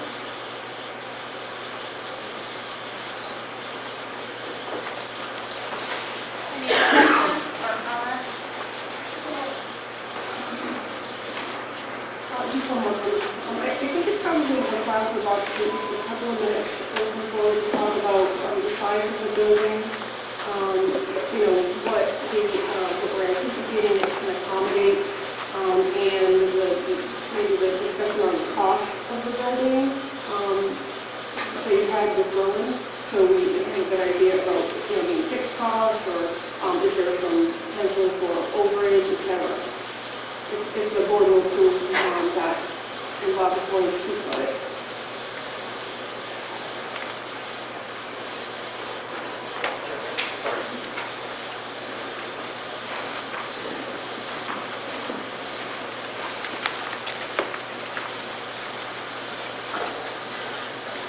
Good morning.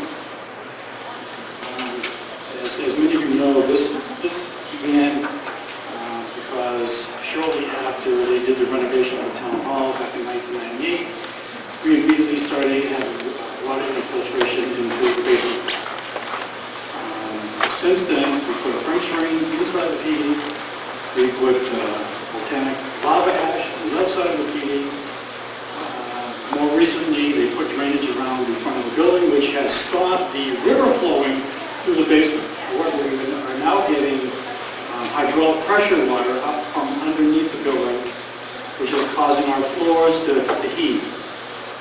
We have several doors and whatnot that we can't lock properly because, again, it's pushing the doors up, the door jams up and whatnot.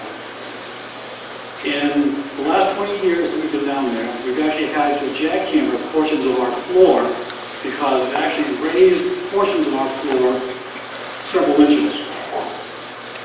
The last time we did that was, I think it was 3 years ago, and there is another section of the PD downstairs that we're going to have to do that probably within another year or two because the floor has raised so high that when you open the door, it catches on the floor. That was the main reason for looking at some other alternative for the police department to get out of the basement. Since the study was done, we looked at a number of alternative sites, and one being the property the town owns up in the middle of Scotland. You know, I think 26 or 27 acres out there, something like that. And we just deemed that that was just too far off the beaten path. We would have to spend millions and millions of dollars just to put the roadway in, just to get us out there. So we decided that wasn't a good spot for us. We decided, and I had always recommended the Silver Street site, one, because the town doesn't have to pay for any property, for really own property. And originally the plan was to go forward with just a police department standalone facility by itself. And I felt that the Silver Street site was adequate for our needs. It's more centrally located to the entire town as opposed to being stuck on one end of town. You know, the days of the majority of the folks coming to the police department to report a crime are slim to none. Most of the time we're going out to your location to do that. But the problem we ran into is then the question was, what do we do with the town hall building? Well, the town hall building still has many problems other than just the water infiltration in the basement. You know, a good portion of the town hall doesn't have adequate insulation. The windows aren't energy efficient. There's no room upstairs for growth. And actually, if you look at some of the walls upstairs, you can see where we're pushing up the upstairs because there's a number of cracks in the areas upstairs as well. So at some point, whether the police department leaves by itself or we take the town hall with us, somebody at some point needs to do something with the town hall. Take care of that. There was that study that was put out that the town hired the contractor to come in and take a look at all the town facilities, and it is online. It addresses the issue with the current town hall in its current state. Our insurance company came in, did an evaluation of the police department, Primex study, that I believe might be available on our website as well. You can take a look at that. So what we did is last year, beginning of last year, we put out an RFP, request for proposals, based upon design that I had for the police department only. We had, I think it was 5 or 6 companies that came and gave us a price, and I mean, like I said, that was for police department only, and it ranged anywhere between 1.2 million and up.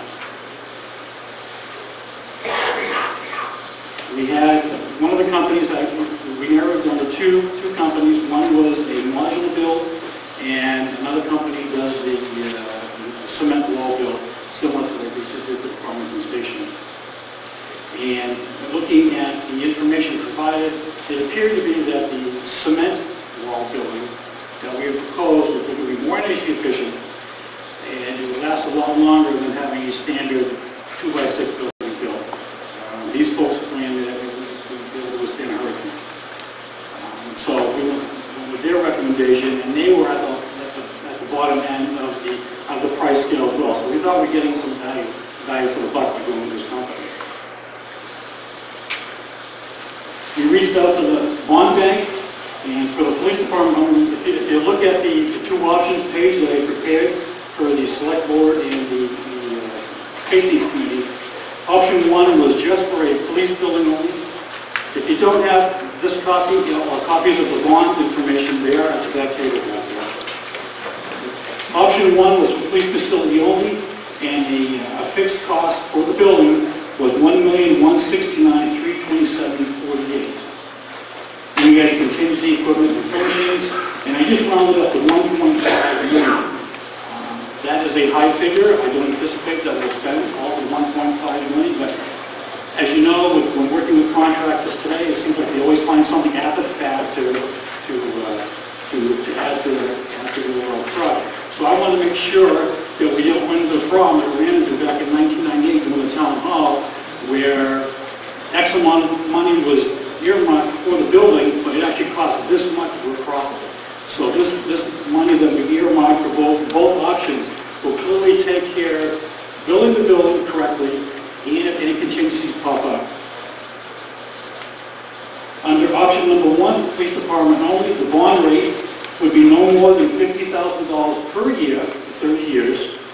And just as a note, that historically, back in 1998, the town spent $50,000 for a bond for, I think it was 17 or 18 years for the town hall renovation starting back in 1998. The interest would start at approximately $32,000 per year, and then over the 30 years it obviously decreased.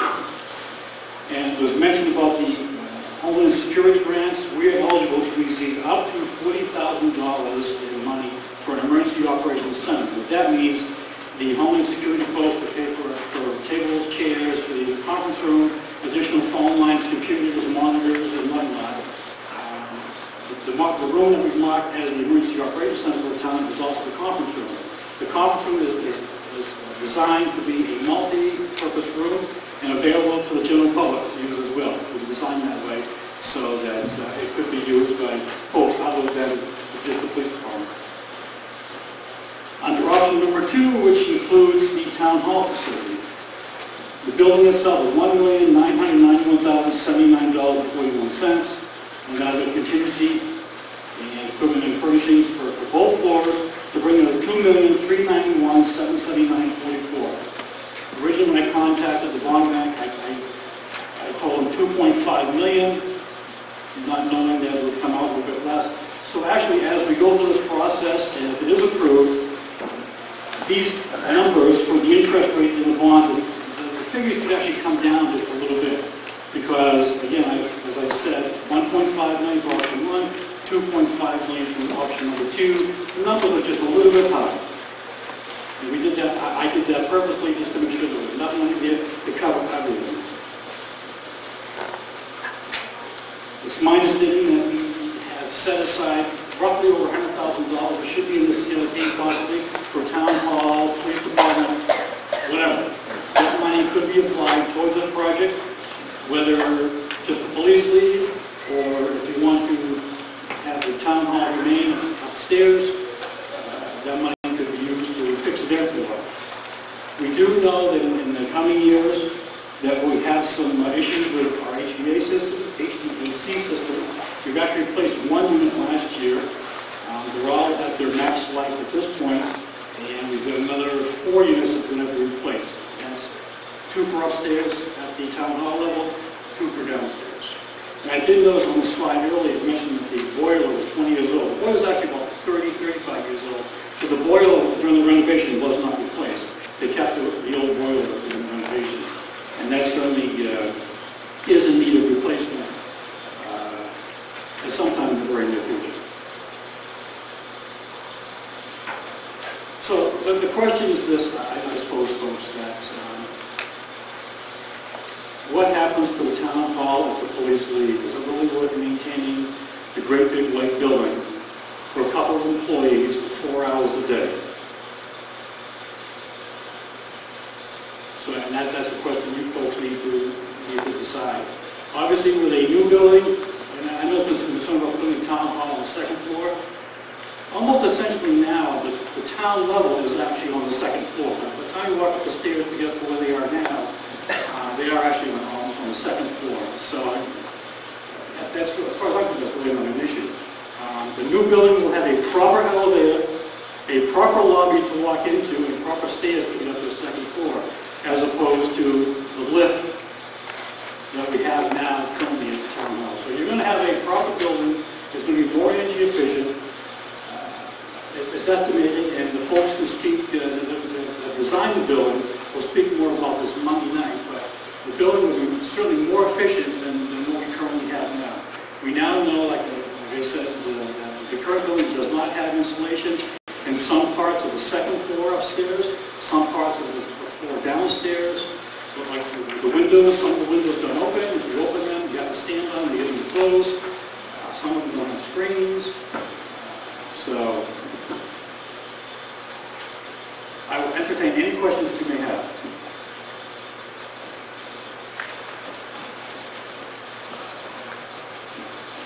On the plan, there's a meeting room that's within the police department. Is that for police purposes only? Would it be available to? That is a community room. If you look at the design it has a separate entrance. So budget committee, town hall, recreation committee, Boy Scouts, Girl Scouts, whatever, will be able to use that room onto the side. And it's been designed so it has its own set of bathrooms. And you would have access to that room without having to go through the PD to get to that room. Thank you. Now, I will note, the drawings for the town hall floor are not set in stone. I did that drawing based on the number of current staff that we have upstairs there. However, it would be up to the select board to decide if they wanted to have a room for this person, this person, this person. Those rooms can be enlarged, they can be made a little bit smaller depending on what the needs are. But for the purposes of getting it to this point, I designed enough rooms, I think, that will satisfy everybody. And if we're looking at talking about, we want to have a conference room that is, or a meeting room that is large enough, it can certainly be done on the second floor of the new facility.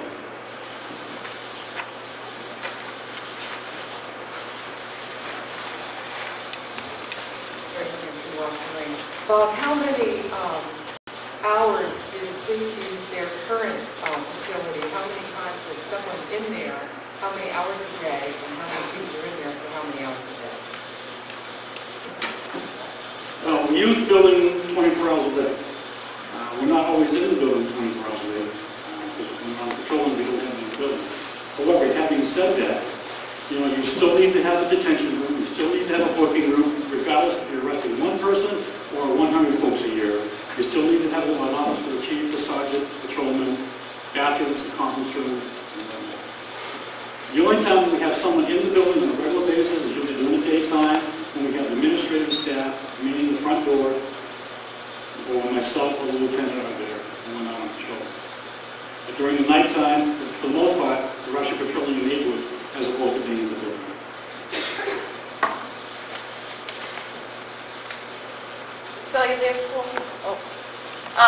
I'm not sure if you can answer this, but my understanding is that the town hall is currently on the National Register of Historic Places. Therefore, there are some restrictions into what it could be used for in the future, or it cannot be demolished without a process. Does anybody know? I don't know. I do happen to know the answer to that question. Unless you have received grant money from some of the historic places that grant matching funds and whatnot, if you do that, then you have to, they may say, for instance, if we did receive money to replace the roof from the historic foundation, then we would have to wait until the roof life ended before we could do something else with the building. If we have received no grants because we're a National Historically Registered building, if we receive no grants for that, then we can do anything we want to, including take it down. So, I've not heard any plans of what the future of the town hall would be, besides possibly selling it. Is that the path that we're looking to go forward with?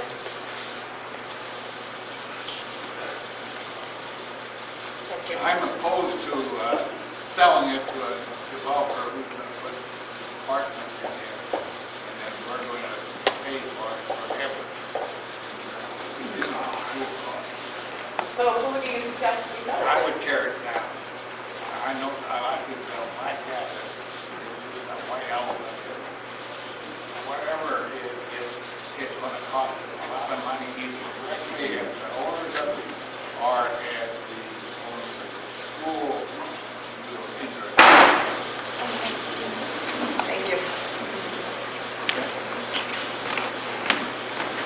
Suzanne Healy.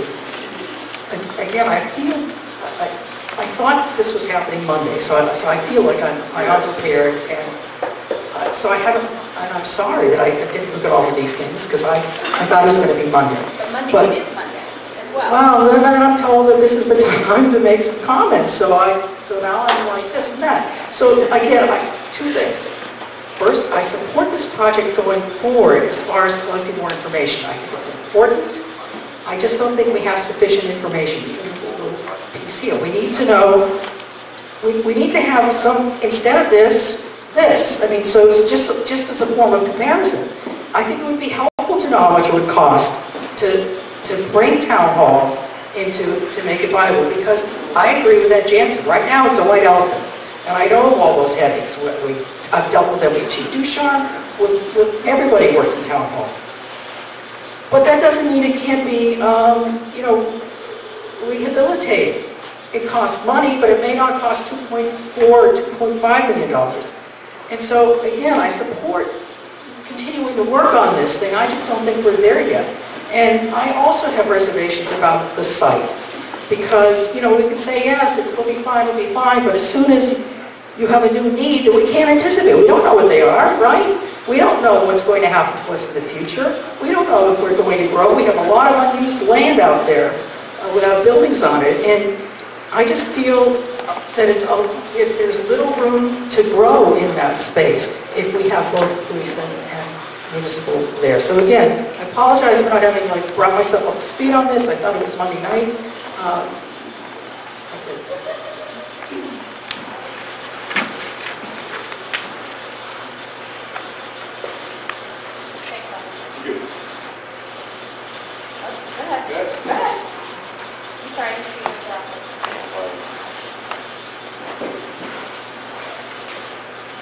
Ron Thomas, Watson Line.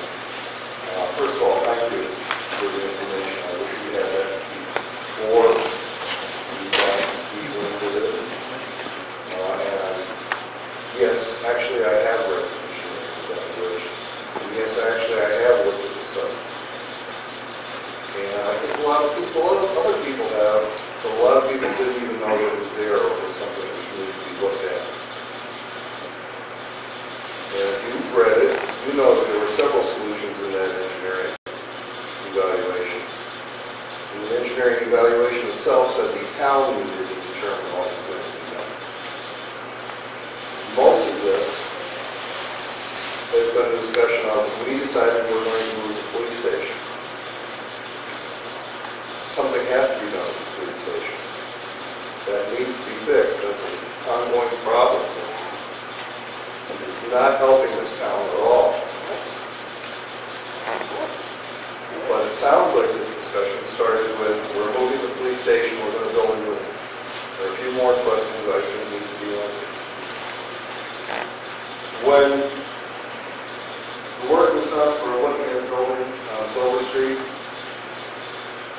was any consideration given to the fact that Silver Street is a more residential area than the town itself?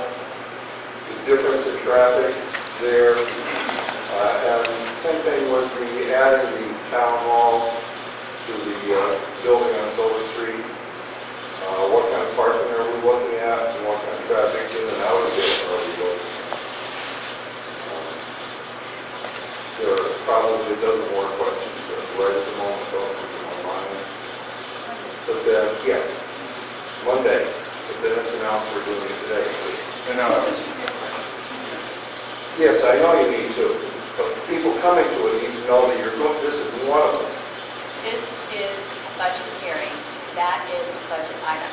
I may have misspoke in saying that it's a replacement for a bond hearing, but it had to be discussed because it's part of the request for part of the budget. My apologies to you, sir, if I misspoke and misled people. It was not my intention. I am doing it. I apologize to you. It does make me a little upset. I get it. In any case.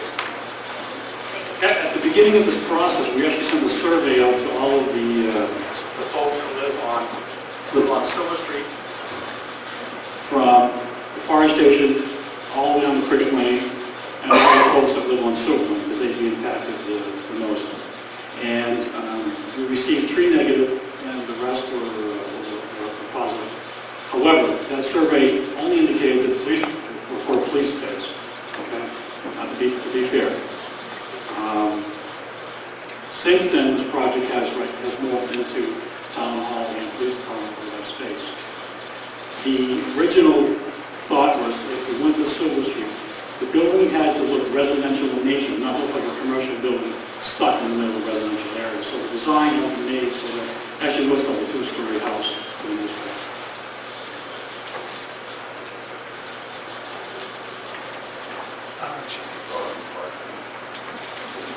Parking right now is 32 spaces. I should say a minimum of 32 spaces. It could be more, could be put some towards the building. Probably one question you on Silver Street. I think the town kind of really shot that area down when they did buy that lot that was available for us to buy next to that. I personally are against a 2-story building. I'd like to see it all on 1 floor, just for the ADA purposes only. People can get out of the building, no questions asked, regardless of what their handicaps may be. I think there's a couple of other spots, the town still owns land in the vicinity, but we have to swap land around different town groups to accommodate. So, I mean, is this one issue going to be strictly for this one type of building on this one lot? Or are we going to have choices for possibly something else? Bob has spoken to you, because at the last public hearing, it was recommended to have a phased up. It was at the public hearing, it would say we at least need a 5-acre lot. So Bob had contacted a resident who owns property here and was trying to do some kind of a negotiation. It fell through. I don't believe the town owns 5 acres of buildable land that we could put on, we could put a building on. There are lots out there, but nothing's for sale. So we did investigate purchasing of land in a bigger lot, because there were also, the other thing that they had mentioned was a police, fire, and town administration complex, which would be definitely 5+ acres. But there isn't anything for sale, or we weren't able to come to an agreement, or the family wasn't able to come to an agreement on another thing that we had discussed. And that's how on that. One would be is we could go to the west side of the fire station, take the entire area all the way up to the old town cemetery. That would mean losing the ball court. And cemetery land, but on the same token, if a cemetery requires so much land, we could give them Silver Street. To me, I think there's a lot of other things that we could do. Go across the street from the fire station where the monument is and the 2 cannons, take that piece of property all the way up to, we had to the road that goes into the cemetery. There again, we'll have to do some swapping with land. Take the monument, move it across the street to the west side of the fire station. You should be able to run sewers straight down and tie into on Main for both buildings.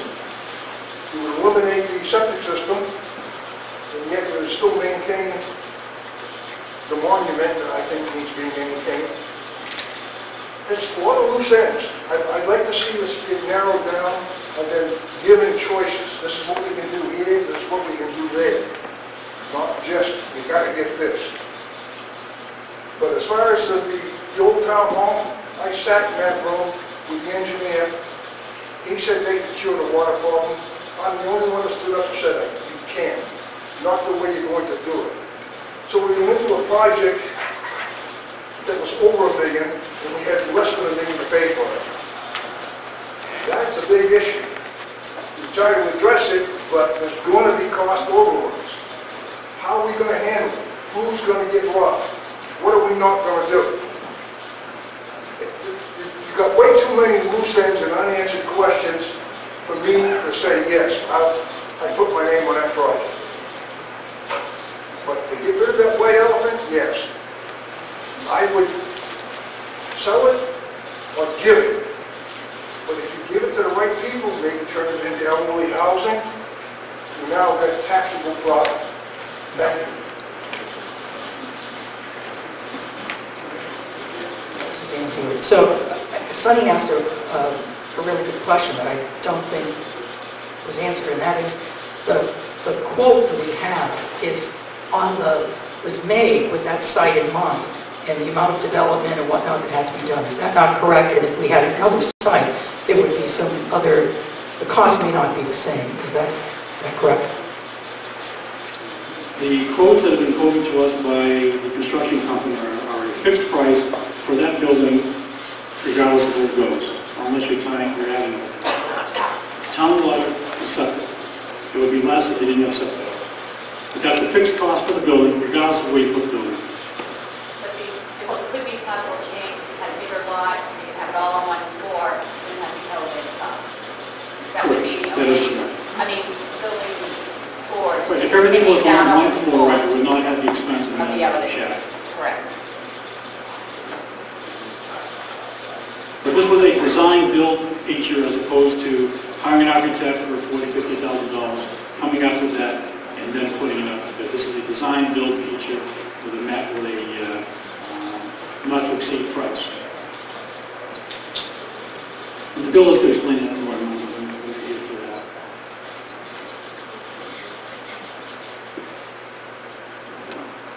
Anything else? Thank you. Motion to adjourn? Okay, with that, we'll close the public hearing on the town budget and sewer budgets. Point of order. We continue the school district public hearing on the budget, and we closed it. And so Right. now we can reopen it and close it. We did that in our last meeting. Oh, it's supposed to happen here. All right. Okay. It was supposed to be made public, that the continuation. All right, thank you. I was not aware of that. We can do that. So No, that's fine. last week we had, what we were talking about is last week we had a public hearing for the school.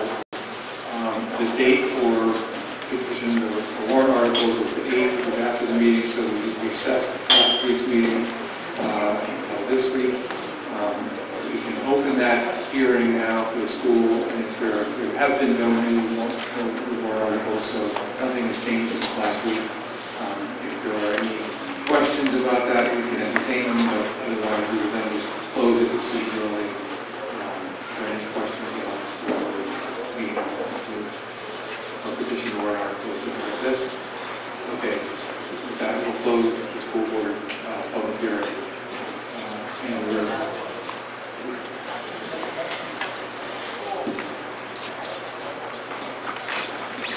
okay, so can we have a motion to close this public hearing? Second by Ed.